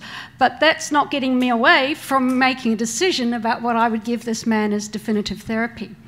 I'd love to see what I'd be pulling out the ClinTrial Refer app in Australia and seeing what trials are open for Waldenstrom's. I suspect he's probably CXCR4 mutated with this presentation. And did you say he did have bulky disease as well as the... That's, now you see, this is being an astute clinician. Yes, I did say bulky adenopathy, and bulky adenopathy means big adenopathy, so I am... I'm glad that she picked up on that. Yeah, I've come to this meeting with, not to the patient meeting, but to the clinician meeting, with one concerning clinical practice question that I actually haven't had answered. And that is there a patient who's too young for bendamustine? In the sense that for the young patient who's 40, all right, and with apologies to those of you who are 72, but they've got more skin in the game in terms of me trying to get them to be 80. I'm trying to think, what is my 30-year plan for this patient, and what are my choices that I make now how they're going to impact the future choices. So it's really tricky because of the bulky disease. I'm really quite keen to, once I've got the oncological emergency out of the way and the IgM level down, I do want to be initiating rituximab in combination with bendamustine, because I do want the synergy, and I can artificially lower the IgM. So I don't tend to start with bendamustine alone and then add in the rituximab. But I am nervous about the long-term stem cell toxicity for this 42-year-old. But the results with dexamethasone, rituximab, and cyclophosphamide, I know the PFS is probably only going to be 2-3 years. Yeah. But by then, and this is where you do look at the trial profile and the trial landscape, by then I would like to hope that in Australia we would have a Venetoclax combination Zanubrutinib trial. That would be my dream trial, and maybe access to the the anti-CXCR4 antibody trial. So they're all the things that are running through my mind. Yeah. And starting to talk with this 42-year-old once he's had his plasma exchange. I don't think this guy's in much shape for detailed conversations until we clear the fog. Right. And I want to just highlight that point. None of the other therapies we know are going to work right off the bat, right? So you've got somebody who's sky high and they've got bleeding. That's the first, second, and third, correct answer. We could certainly debate as to how much plasmapheresis we might do. I mean, some centers might offer 3 or 4, before they would even consider starting therapy. But that's more an art that depends a lot on the center that is managing the patient. I'm so sorry. Can I just also add one more thing? Mm-hmm. There's one drug I think I would not give this guy in a hurry right now, and that is Venetoclax, because he's got so much disease. And even with a ramp up, I'd be really nervous. Okay, all right. Those are all good points. And Alessandra, reflecting on this case, what do you think? So you are from lucky countries. You have a lot of choices. We don't have so many choices. Of course, we have plasmapheresis. Mm-hmm. So plasmapheresis is, of course, the first thing to do, but it's not treatment. So from these things, we have bendamustine and alkylators. We don't have the possibility to use proteasome inhibitors in first line, which gives a fast response, so maybe a good option. Nucleoside analogs not in first line, toxic for the stem cell. Maybe in a young patient with bulky disease, we would use bendamustine. As DRC give a good response, but it's a very late response. So maybe we would use bendamustine first. Okay, so I hope you picked up on the dilemma here, and that is that these doctors are very concerned by the fact that these are, this is a patient presenting very unusually, lots of disease, big bulky lymph nodes, and the dilemma here is using a drug like bendamustine, which can damage stem cells and put this younger patient maybe at future risk for other problems, but you have an immediate crisis. And what I think you're also concerned is that, if you use a drug like ibrutinib, it may take too long. And so this is really the dilemma. This is a real case. We would probably end up sitting and talking about this at clinic rounds for a while. Proteasome inhibitors, I think I'd probably shy away with, even though the temptation would be not to use an alkylator. We just, I remember from all our trials, we saw little traction with big, lymph nodes. And with ibrutinib, we know that lymph nodes do shrink. We just don't have any bulky experiences that we can rely on. So I would probably be facing with the same dilemma. And in this case, I might have, gone with bendamustine. I do have a question, though. Bendamustine usually is given for 6 cycles, although more and more in Waldenstrom's we use 4, not 6. This guy's got big, bulky nodes. I mean, could we potentially give him less, and maybe decrease the risks here? We know that there's data out there that says we see less, long-term side effects if we do that. And, Alessandra, you're the one who published recently on this experience, yes. So what do you think? What we do at the beginning is to start with a lower dosage. We don't give immediately the 90 milligrams. We give 70 milligrams. And then depends how a patient is going with neutropenia, growth factor support, and so on. And maybe we keep going with the 6 cycles at 70 milligrams, but we never start at 90 milligrams. While yesterday we saw a trial with patients 88 years old starting with 90 milligrams, which is a lot. Yeah, that's a little too strong. Judy, what do you think about bendamustine, the dosing, and how many cycles you might give to a young person? Look, I know that 90 milligrams was per meter squared was plucked out of a thin air dose, but it's the only dose that we have good long-term data on. And he's a young person. If I've made the decision that I'm going to try and get good remission and as long a remission as possible, I'm going to give this guy 6 cycles, 90 milligrams per meter squared, days 1 and days 2, and only dose reduce if he has significant cytotoxicity, which we tend to see in the 4th, 5th, 6th cycles. But we don't see it with 40-year-olds as much as you see it with 70-year-olds. So I fully expect this chap will actually get through all 6 cycles. Tell me, am I wrong in my expectations, Alessandra, at this age? Yeah. I think the chances of getting him through 6 cycles is good. You may end up with some suppression of his white blood count or platelet count for a while. I think this dilemma of 4 versus 6 has been tested out, and a lot of people have tried to answer this based on their retrospective data. Jorge, I know you have some data on this. I mean, one way we can decrease the risk here is maybe use less. What do you think about that? Yeah, well, in the study that we did, again, the sample size is small, so we evaluated a 2-by-2 approach in which patients were getting 90 versus 70 or lower, and 4 versus 6 cycles. And we didn't see any combination being more beneficial than other combination. But again, so that means that we could potentially use 4 cycles instead of 6. Or we could decrease the patient's dose to about 70 milligrams per meter square instead of 90, and still patients will do well.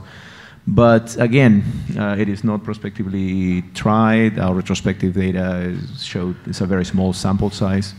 So, and again, if I would be in the patient situation, and I could, because my age is almost the same as that one, I would not feel too comfortable actually getting full dose bendamustine if I were the patient.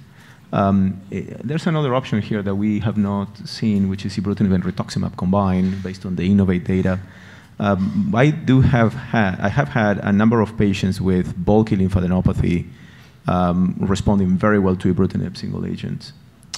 So I don't think the bulkiness of it would be one way for me to say, oh yeah, the patient needs to have an alkylator or bendamustine in that specific sense.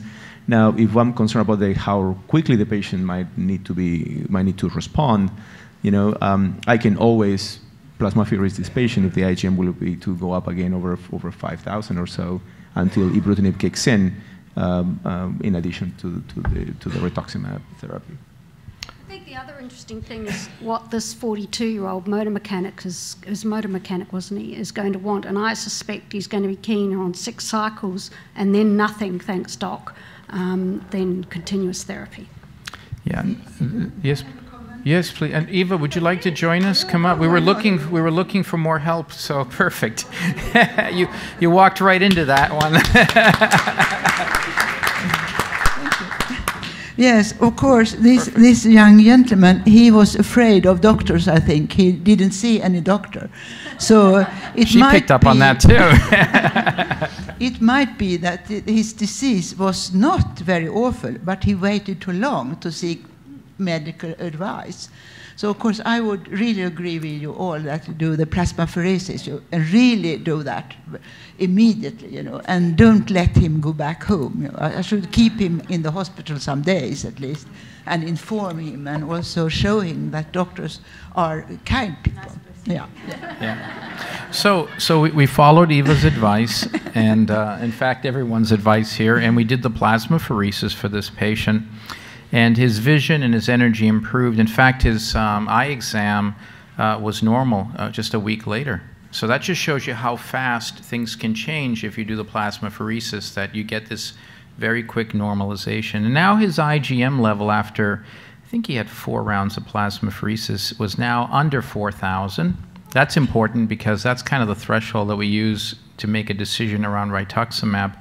And so now it's 3,892. And now we're asked, what you would do at this time. And I know we've heard from the other panelists because they're very forward-thinking people. They already, went beyond the plasmapheresis. What do you think, Eva? What would you do at this point for this patient? Yeah, I think I would go also for R-Benda, even if this is a young patient. And I should not decide on how many courses from the start. That was a bit dependent on how he tolerates it, So I would start in this case with a 90 milligram per square, and then I would really follow and up and also evaluate the response. He has a tumor load in the abdomen, so I would go for after like 3 courses, I would go for a CT for evaluation. Yeah, and I think that's really the right advice because. You might think about the number of cycles that you might give, but after 3 cycles, let's say he was in a CR, do you think you would need 6 cycles? No, then I would consider to stop after 4. Yeah. So this is basically doing this on the field, making that decision. But I think conversely, if he had lymph nodes after 3 or 4, you might go the extra 2 cycle. If he's responding, you might say, well, let's get the job done here, right? Okay, that really does represent the consensus. I mean, these cases, have been presented to at many other forums, and this is kind of how people think.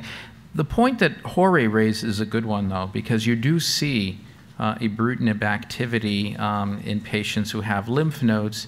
Maybe in this case, it's the bulky disease and also the concern that he might be CXCR4 mutated because he has such a high IgM. Well, as it turns out, Jorge's concerns may have just been answered here because you now get the genotype. Before you write your chemotherapy orders, you just got the genotype results. It takes forever to get back, these kind of results.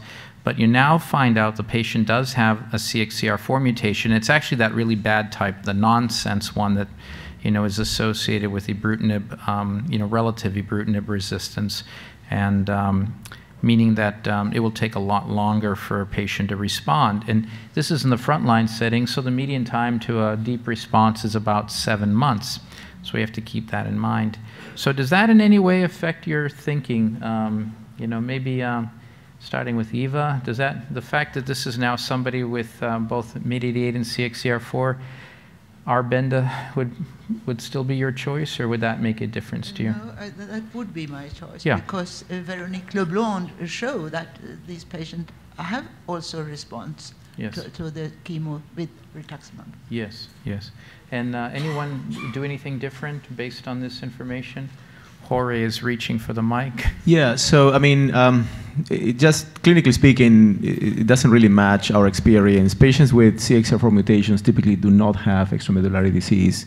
So the case per se is a little atypical. So the fact that this is just a little weird. In any case, if I were to have bulky disease with a nonsense CXCR4 mutation, I would definitely go for bendamustine and rituximab of this patient. I think this patient will probably not do as well on ibrutinib and plus or with or without rituximab. I think Acalabrutinib makes sense, and I think 4 cycles, great response, which I find it unlikely. Unlikely that the patient will get into a CR with 4 cycles, but more likely 6, and then consider, in my mind, maintenance depending on where the patient is. Okay, we've got 4 countries and four doctors in agreement. How about that? Let's have enough. But you see, there's one thing that I do think this really illustrates. First of all, is really the complexity of trying to integrate a lot of data points here, for this patient, and also the idea that there could be differences in opinion, based on what we know today, and why all this evolving knowledge. You heard about Veronique Leblond's data with CXCR4 mutations. We just heard about that this week. That didn't really exist previously, for us to be able to know, how bendamustine is impacted by CXCR4. So this is why what we learned here is already now being applied to these cases. So I think it's wonderful. All right, case number 2. This is another young person. So this is a 46-year-old man. He was diagnosed with Waldenstrom's after he presented with fatigue. His hematocrit was decreased to 28.6. Bone marrow biopsy showed 90% involvement. Before I go on, actually, what's the youngest case that you have seen with Waldenstrom's? I'm just curious. I heard 36 from Judy. Yeah, we have 29. 29 from Dr. Castillo. 43? 43 from Dr. Tedeschi. A lady, 35. 35. So you can see, cases of Waldenstrom's even younger. I think our youngest, just predating Jorge, was 24. And that person did, in fact, have Waldenstrom's. So you do see, younger patients. It's very, very rare, though, in the 20s. Very, very rare. Even more rare in the 30s. 40s, we do get our share of cases, although this is an unusual case. And that, may be important to consider, even from a biology point of view, the disease. So 90% involvement, that's a lot of disease. The patient had CAT scans that showed no enlarged lymph nodes, so it's not like the other case. And his IgM was 2,700. So, as is typical, you look at a young patient and you don't want to, notice how much concern we had about using an alkylator drug. So the doctor here used bortezomib-based therapy first, wanting to avoid any alkylator drugs to injure the bone marrow. And unfortunately, after 3 cycles of bortezomib, dexamethasone, and Rituxan, nothing happened. And so then he was treated with 2 cycles of cyclophosphamide, so now using an alkylator, along with dexamethasone and Rituxan, no response again. And then they went to bendamustine, and the patient got 2 cycles of bendamustine and nothing changed. So this is what we call a primary refractory patient. 3 lines of therapy, and we've made no difference. And the patient did have a bone marrow biopsy, and this showed, in fact, that he still had 90% involvement. And as part of the workup, he was determined at this point to be MYD88 mutated, and he continued to be symptomatic. Would you guys be worried about this kind of patient right off the bat? Absolutely. Yeah. You've got the microphone. Absolutely, yes. I would be worried even after CDR. So Yeah. yes, after the second line. So Alessandra, we've seen, if I remember correctly, we've seen a number of people respond to bendamustine after cyclophosphamide. I mean, if they didn't respond to I wonder how common that is. You certainly have a lot of experience in Italy. Yes, we have seen patients, but this is a triple refractory patient, so it's difficult to see a patient like this. I mean, we see response after having achieved a first response in relapsed patients, but this is a triple refractory patient, so it's very difficult to handle. Anyway, we have the inhibitors now, so right. Something has changed. I would guess that this patient had a p53 mutation or deletion, something. He's chemo resistant. Okay, so the panel is worried that he might have this p53 mutation, which at that time really wasn't tested. Now we know from this meeting and from the literature that we heard presented that, from studies that we heard presented, that p53, seen in what, about 5% of patients maybe, based on the data that we heard, could represent this kind of patient who's really not responding to multiple different therapies, because that creates, in and of itself, resistance. So, we're asked at this point, we have this primary refractory patient, what the best choice of therapy would be. And we're still dealing with a 40-ish-year-old individual. So, our choices at this point, and there could be others, could include using fludarabine. We could do ibrutinib, either by itself or with rituximab. We could do everolimus. We heard about that. That's one of those mTOR inhibitors that we talked about earlier. We could use carfilzomib. We haven't tried that drug. That's another type of proteasome inhibitor, so it's like a Velcade-like drug. Or we could go to transplant. How about high-dose chemotherapy and autologous transplant? And of course, others always up there, because there are always other options, including clinical trials, and that's important. We've been focused more on mainstay of therapy, but always know our first, second, third choice will always be to try to get offer a clinical trial option to a patient. So, all right, panel, take a deep breath. Where would you go? I would go for ibrutinib, and this is a patient who is really still, and we find the p53 or this mutation, I would go for allotransplantation. I would use the ibrutinib as a bridge to allo. So we're hearing ibrutinib with the consideration of doing an allotransplant. Everybody know what an allotransplant is? You take stem cells from a donor and give it to the patient after high-dose chemotherapy. Okay. Alessandra? I would give ibrutinib alone. He already received rituximab in 2 lines of treatment, so I don't think rituximab is going to add anything. And of course, allo, if he gets a good response, or maybe the better bridge to transplant we have in this moment is Venetoclax, but is not available, so ibrutinib and allo transplant. Okay. Yeah, I would go for ibrutinib. I'd want to know his p53 status.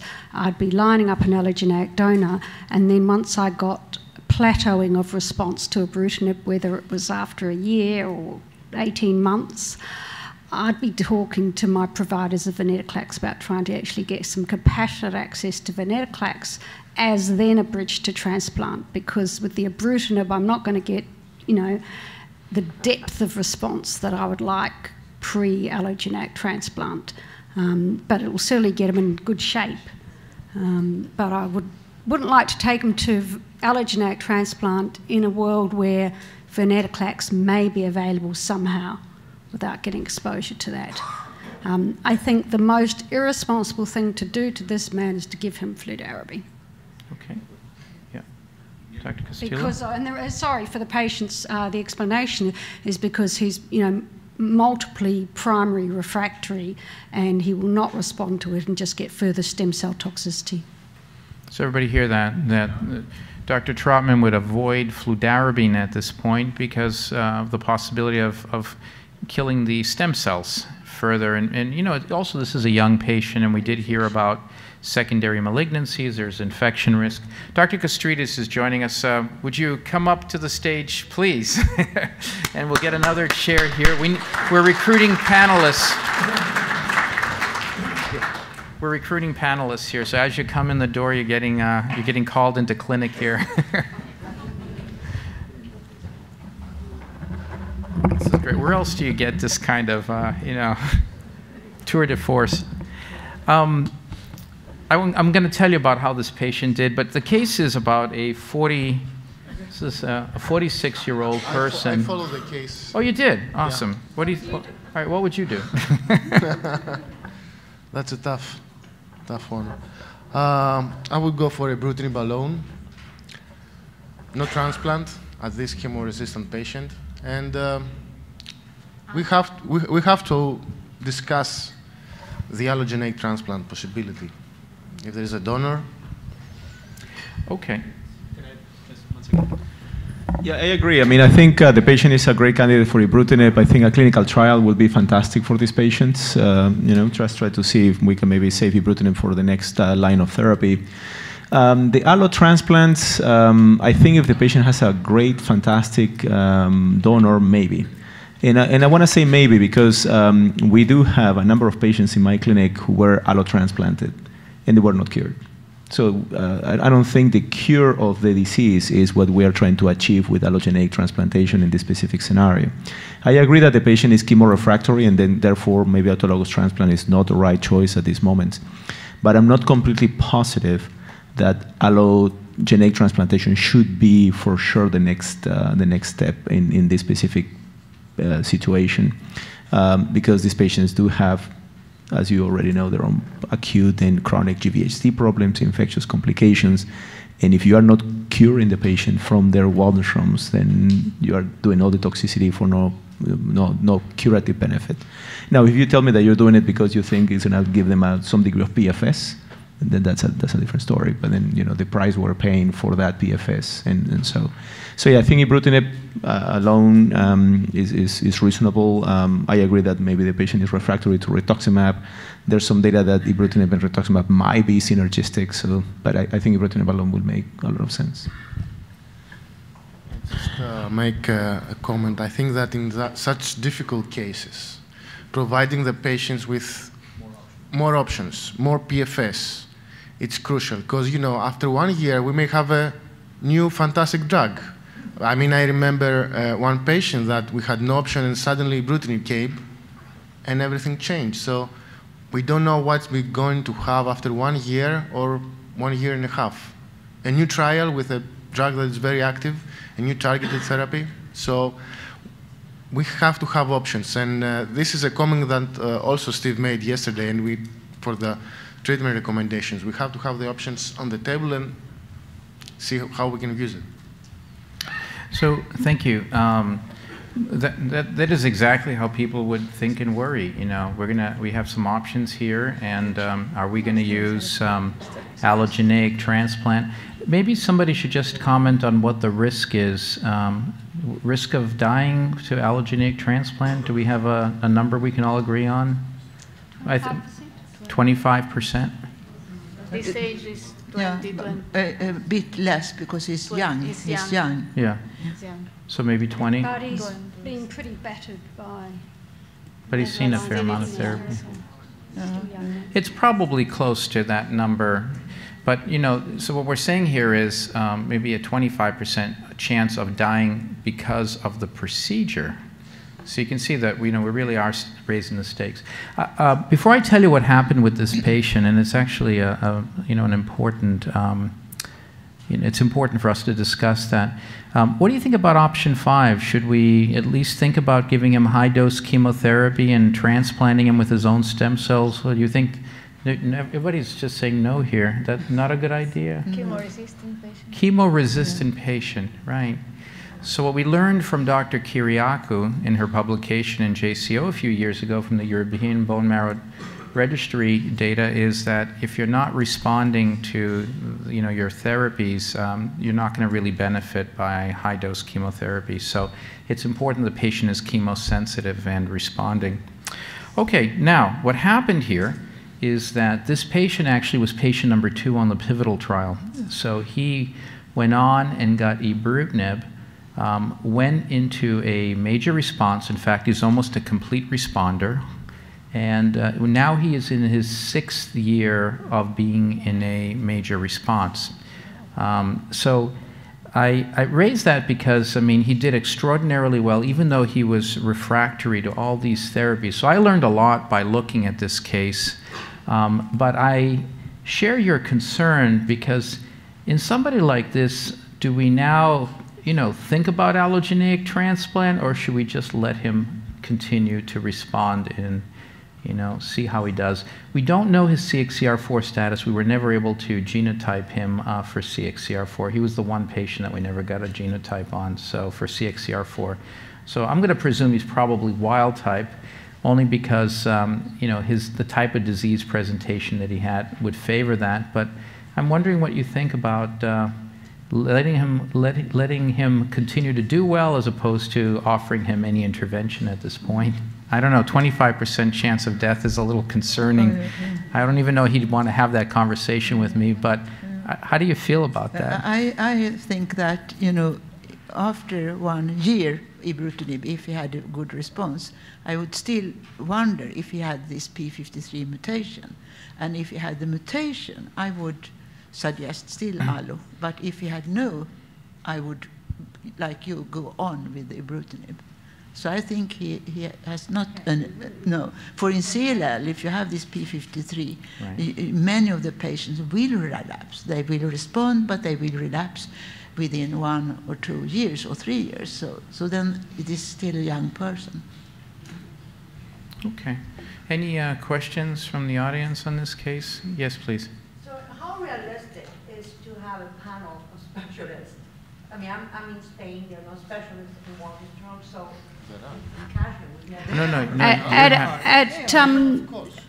At our hospital, yeah, I'm sure in Spain you have them. That there probably happens the same thing that happens in my hospital.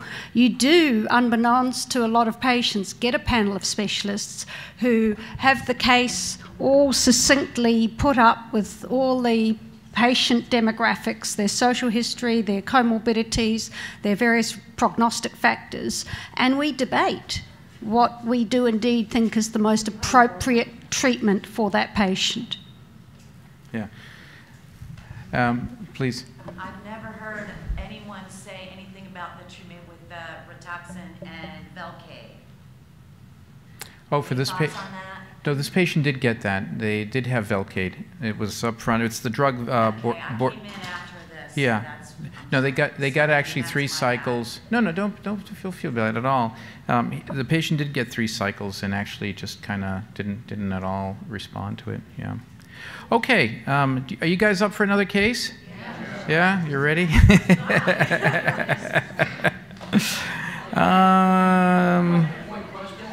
One question? Yes, please. One question.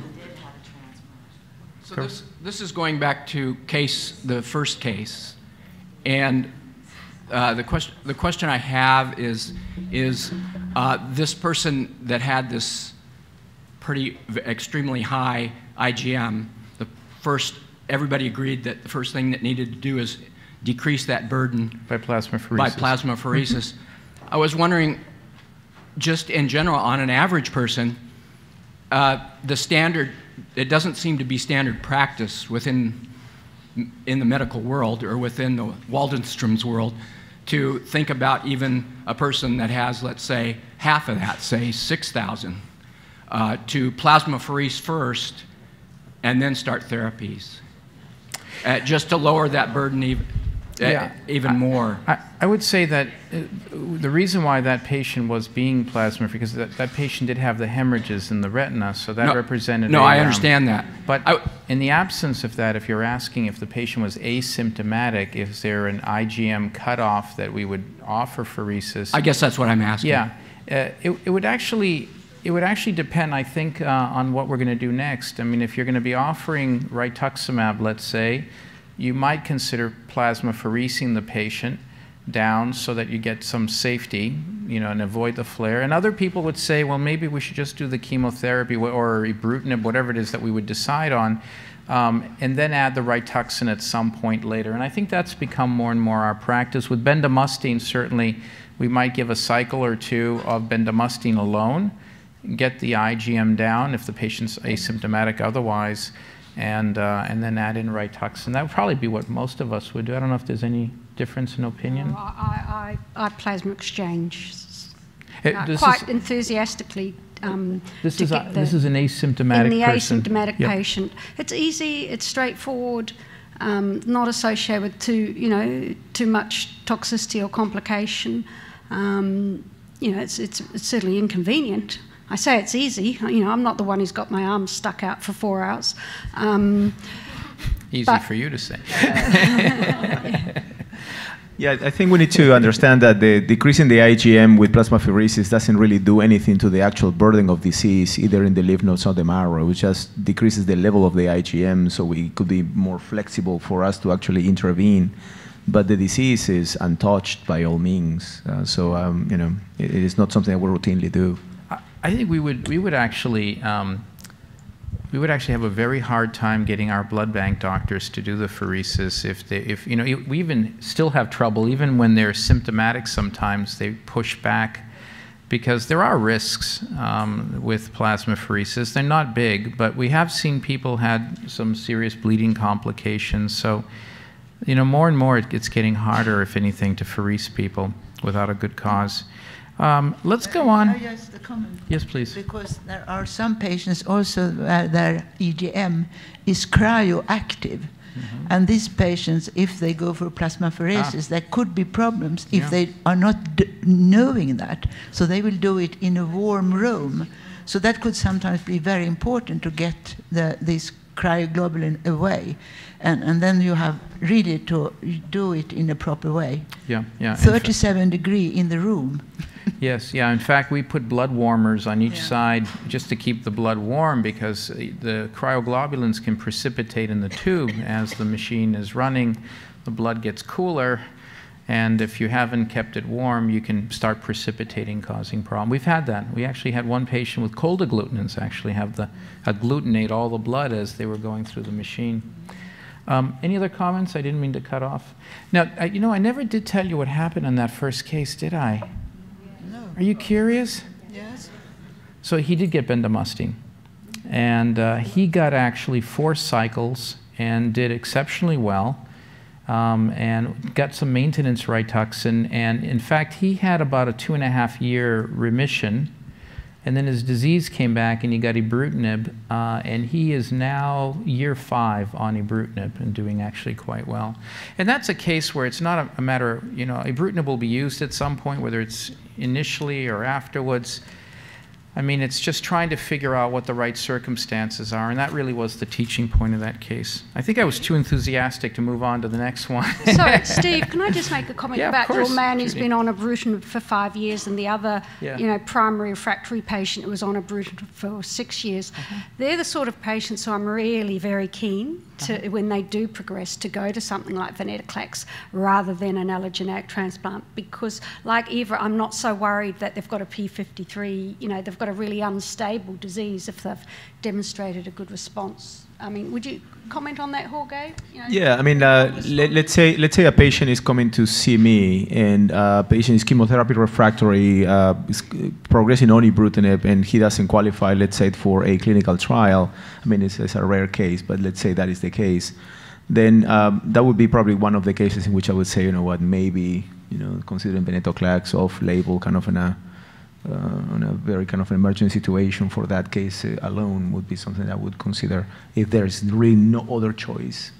But I'm saying, in preference to a transplant. Oh yeah, definitely. I will, if we were, let's say, to have Venetoclax commercially available for Waldenstrom's, then I would definitely try that before I get into allogeneic transplants.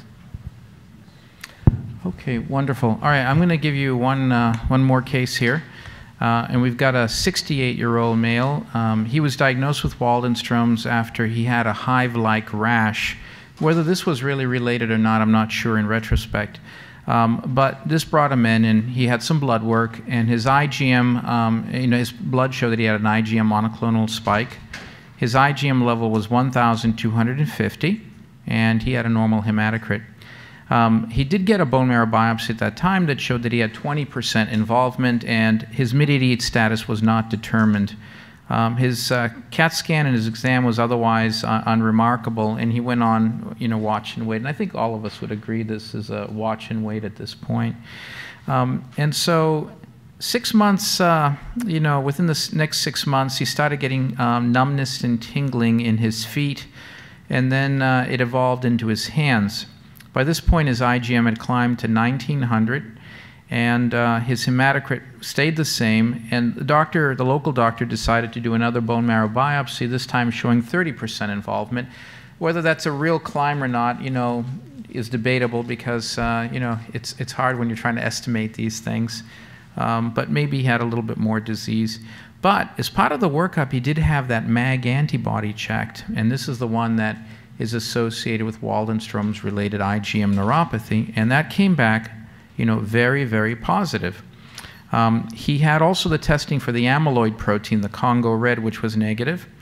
And he had EMGs, the electromyographic testing that showed that he had the demyelinating peripheral neuropathy. So this would really suggest that he has an IgM-mediated neuropathy. The IgM is probably binding to the insulation around his peripheral nerves and causing its destruction, and that's why he's getting this, I think, very classical pattern of neuropathy. So he got tried on plasmapheresis because of the rapidity and how fast all his peripheral neuropathy was progressing, and this helped him temporarily. He got some benefit, and then he got rituximab. And, they were going to give an extended course, so 4 weekly infusions and then 4 more, 3 months later. And during the course of getting the rituximab, his IgM was noted to abruptly rise, and his neuropathy got worse. In fact, he came screaming at the doctor that, things were getting much worse. And by this point, his IgM was 4,310, and his hematocrit was 42. And I'll just show you what his IgM looked like from baseline to week 12. So this is about the decision time that we're going to make about giving him the second course of rituximab. So what do you guys think is going on here? Is his disease rapidly progressing, or what's going on here? His neuropathy certainly is much worse. I would say it's kind of flare. We have somebody saying this might be a IgM flare. Yeah, it is atypical for Waldenstrom's to progress so rapidly, so I agree. And with the history of rituximab exposure, I think this is more likely an IgM flare. Yeah. And just remember, too, he'd been plasmapheresed beforehand, so his baseline IgM was artificially lowered, so the flare might look even more pronounced. I am, however, a little bit nervous that it's week 12, and I'd be checking it, every 2 weeks from now on, because it should be, to my thinking, really should be starting to drop down. And can one of you explain to me why the peripheral neuropathy is worsening? Is that because of the IgM flare? You get the worsening of the symptoms, and we just need to stay strong. But it is a bit unusual to have it so late, perhaps. Alessandra? What we normally do in this situation is to add from the beginning cyclophosphamide with rituximab. We are not allowed in Italy to give rituximab monotherapy. So what we do is to add the cyclophosphamide. He has also anti-MAG, so it's basically an autoimmunity disorder. So cyclophosphamide may fit here. Nothing else. Okay, all right, so we all agree that there's a flare going on here because it just is atypical to see the disease progressing so fast. And so with this in mind, we're suspecting a flare. And flares sometimes can last weeks. So I think, to Judy's point, the time course here we really don't know. It might take weeks to months sometimes, we've seen. So we'd be concerned about that. So we have to make a decision at this point because he's now in the clinic ready for his next round of Rituxan. And we can either continue, Jorge's saying no way, but we can continue with a planned second course of rituximab and just, what was it? One of you said tough it out. The second one could be, continue with Rituxan but add another agent. So that might be one way we can deal with this. We can stop the Rituxan and start a whole new, brand new treatment. And we could do plasmapheresis. Notice how I have 2 choice 3s there. That's a typo. So you could do plasmapheresis and then reconsider one of the above options. If we want to be really purists, we could do a bone marrow biopsy and make sure that he's not rapidly progressing. We could certainly consider that. And I always put other because it's safer to just always put other because somebody might come up with a really brilliant idea, and this group would. So what do you think? Maybe Stathis, how would you go about managing this patient? He's waiting in your clinic now, ready to be infused. In this case, the neuropathy really worsened. Yeah. So I think we have to do something immediately. So I would go for plasmapheresis and then add something, add another agent. I don't know if I would, probably with rituximab, probably I would add chemotherapy to rituximab. Do you just to hold you to that, what kind of chemotherapy would you add at this point? I would go for bendamustine. For bendamustine, okay. Anything different, Eva? Would bendamustine be the right answer, you think, here? Or, I mean, there are other choices, too. I don't know if there may be other options we should consider for him. If he has only the neuropathy, and I would also go for plasmapheresis if I thought this was a flare. And then I should go on with, I think, a cyclophosphamide, like the DRC. Add cyclophosphamide, okay. Yeah, and I think I would wait with rituximab. So okay. I would, for the second course, I would put on rituximab, but not the first one, after plasmapheresis. And really, this is an art at this point. I mean, there's no guidance, so what we're using here is best clinical decision-making to see how we would manage this. So this is very, very appropriate how we would be thinking and, deliberating. Alessandra? Absolutely agree with cyclophosphamide from the beginning. She says I would have cut this off at the pass at the beginning by giving cyclophosphamide with the Rituxan. And would you have given dexamethasone too, steroid? Or yeah, so she would have done the RCD. She wouldn't be dealing with any of this if she, if she had just added in cyclophosphamide from the beginning. Although I do want to remind you though, and Stathis, this is your data from Greece, that when you use the DRC regimen, I think you saw a flare in about 30% of patients. Yeah, so you can get a flare. You can get a flare. It's not 50, but it's still not. It's not like the ibrutinib numbers, where you almost never see a flare. So we could still get a flare. So yeah, I mean, I agree. I think plasmapheresis makes a lot of sense, and then I will try to add medication that will not cause additional neuropathy. So I think cyclophosphamide is an option. I think bendamustine is an option. I think actually adding ibrutinib is an option, and carfilzomib is another option that we tend to use in young people. Sometimes when we don't want to expose them to chemotherapy and we want a finite duration of treatment. So those are options that I will be thinking about in my mind. I don't think there's one right answer, actually. Okay, but what would be your answer, though? Yeah, I mean, if the patient had an NYD88 mutation without CXCR4 mutation, I would really like to get into the deepest response possible. So this is a patient I would consider ibrutinib in addition to rituximab with no issues. Okay, all right. No, that's a respectable, very respectable option. Judy, how about down under? What would we do? Very enthusiastic plasmapheresis and then back to DRC. Okay. For 6 cycles. Back to the cyclophosphamide-based therapy. Okay. Because I would like to have, really would like to have more data on ibrutinib and neuropathy. That is needed, more data. When we did the pivotal trial, giving ibrutinib, these were all Rituxan refractory IgM, demyelinating neuropathy patients. I think we had 9 out of the 63 patients, and 5 benefited, and 4 remained stable. And I think that probably would, I don't know, we might even do a little better here because these were Rituxan refractory patients. Yeah, I'm very keen that we map out what happens with the peripheral neuropathy in patients on BTK inhibitors, because I've had a few patients on Zanubrutinib whose peripheral neuropathy has definitely stopped and gradually, ever so gradually, got better. Improved. Not complete recovery, but improved. Yeah, our experience of clinical trials, it is also, we have seen some improvements, some stability. And again, there's, the not unusual patient in whom the disease progresses regardless the best response. But in this type of patients, I think inducing the deepest response is the best option to improve the neuropathy. And I think one of the trials that we, have talked about is looking really in a very dedicated way at this patient population with the BTK inhibitors. Talking about 9 patients on the trial, it's still a relatively small number of patients. But when you consider that 20% of patients with Waldenstrom's have peripheral neuropathy as a complication, it really begs for us to do a dedicated clinical trial. And this, I think, represents one of our high priorities, because if you don't treat these patients adequately, you'll continue to deteriorate, and then the patient becomes incapacitated over time.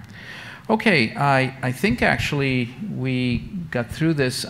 Just to tell you how this patient did, this was a case that was just about the time when the trial was going on, but the patient lived far away from our clinic. He lived in California, and he opted to be treated with DRC. He did get the plasmapheresis, and then he went on DRC, and he had about 5-year remission, during which his neuropathy ended up improving, and actually he's been doing quite well since that time. So he was a DRC candidate. I probably would have had the same dilemma now, knowing that ibrutinib is an option, and certainly would have considered that, in a patient like this. And we heard that he was 64, I believe was his age. 68, a little bit young, a little bit older, but still 68 is very young today. So, we do want to keep in mind the relative risks. Although Stathis, relative risk of DRC, pretty minimal, right? The long-term risk of myelodysplasia, yeah. So the study that Dr. Kastritis and Dr. Demopoulos, even with the update that you've provided, show us that there is really, good long-term tolerance to this regimen. Okay, I am glad you all had an opportunity to participate in this clinic, and I am told now that we can actually have a break, and we can get some coffee outside, and maybe if it's possible to get everybody back in here in about 15 minutes time, we're going to go on to the last session of the day, and I think this will be a very exciting one, because this deals with where we're leaving off here, complications, long-term complications of therapy, and concern over secondary malignancies, and also talking about maybe some of the screening that we ought to do because of other malignancies that we see in Waldenstrom's patients. So plan on coming back. Let's give a round of applause to our panel. And we'll see you back in 15 minutes time. Thank you.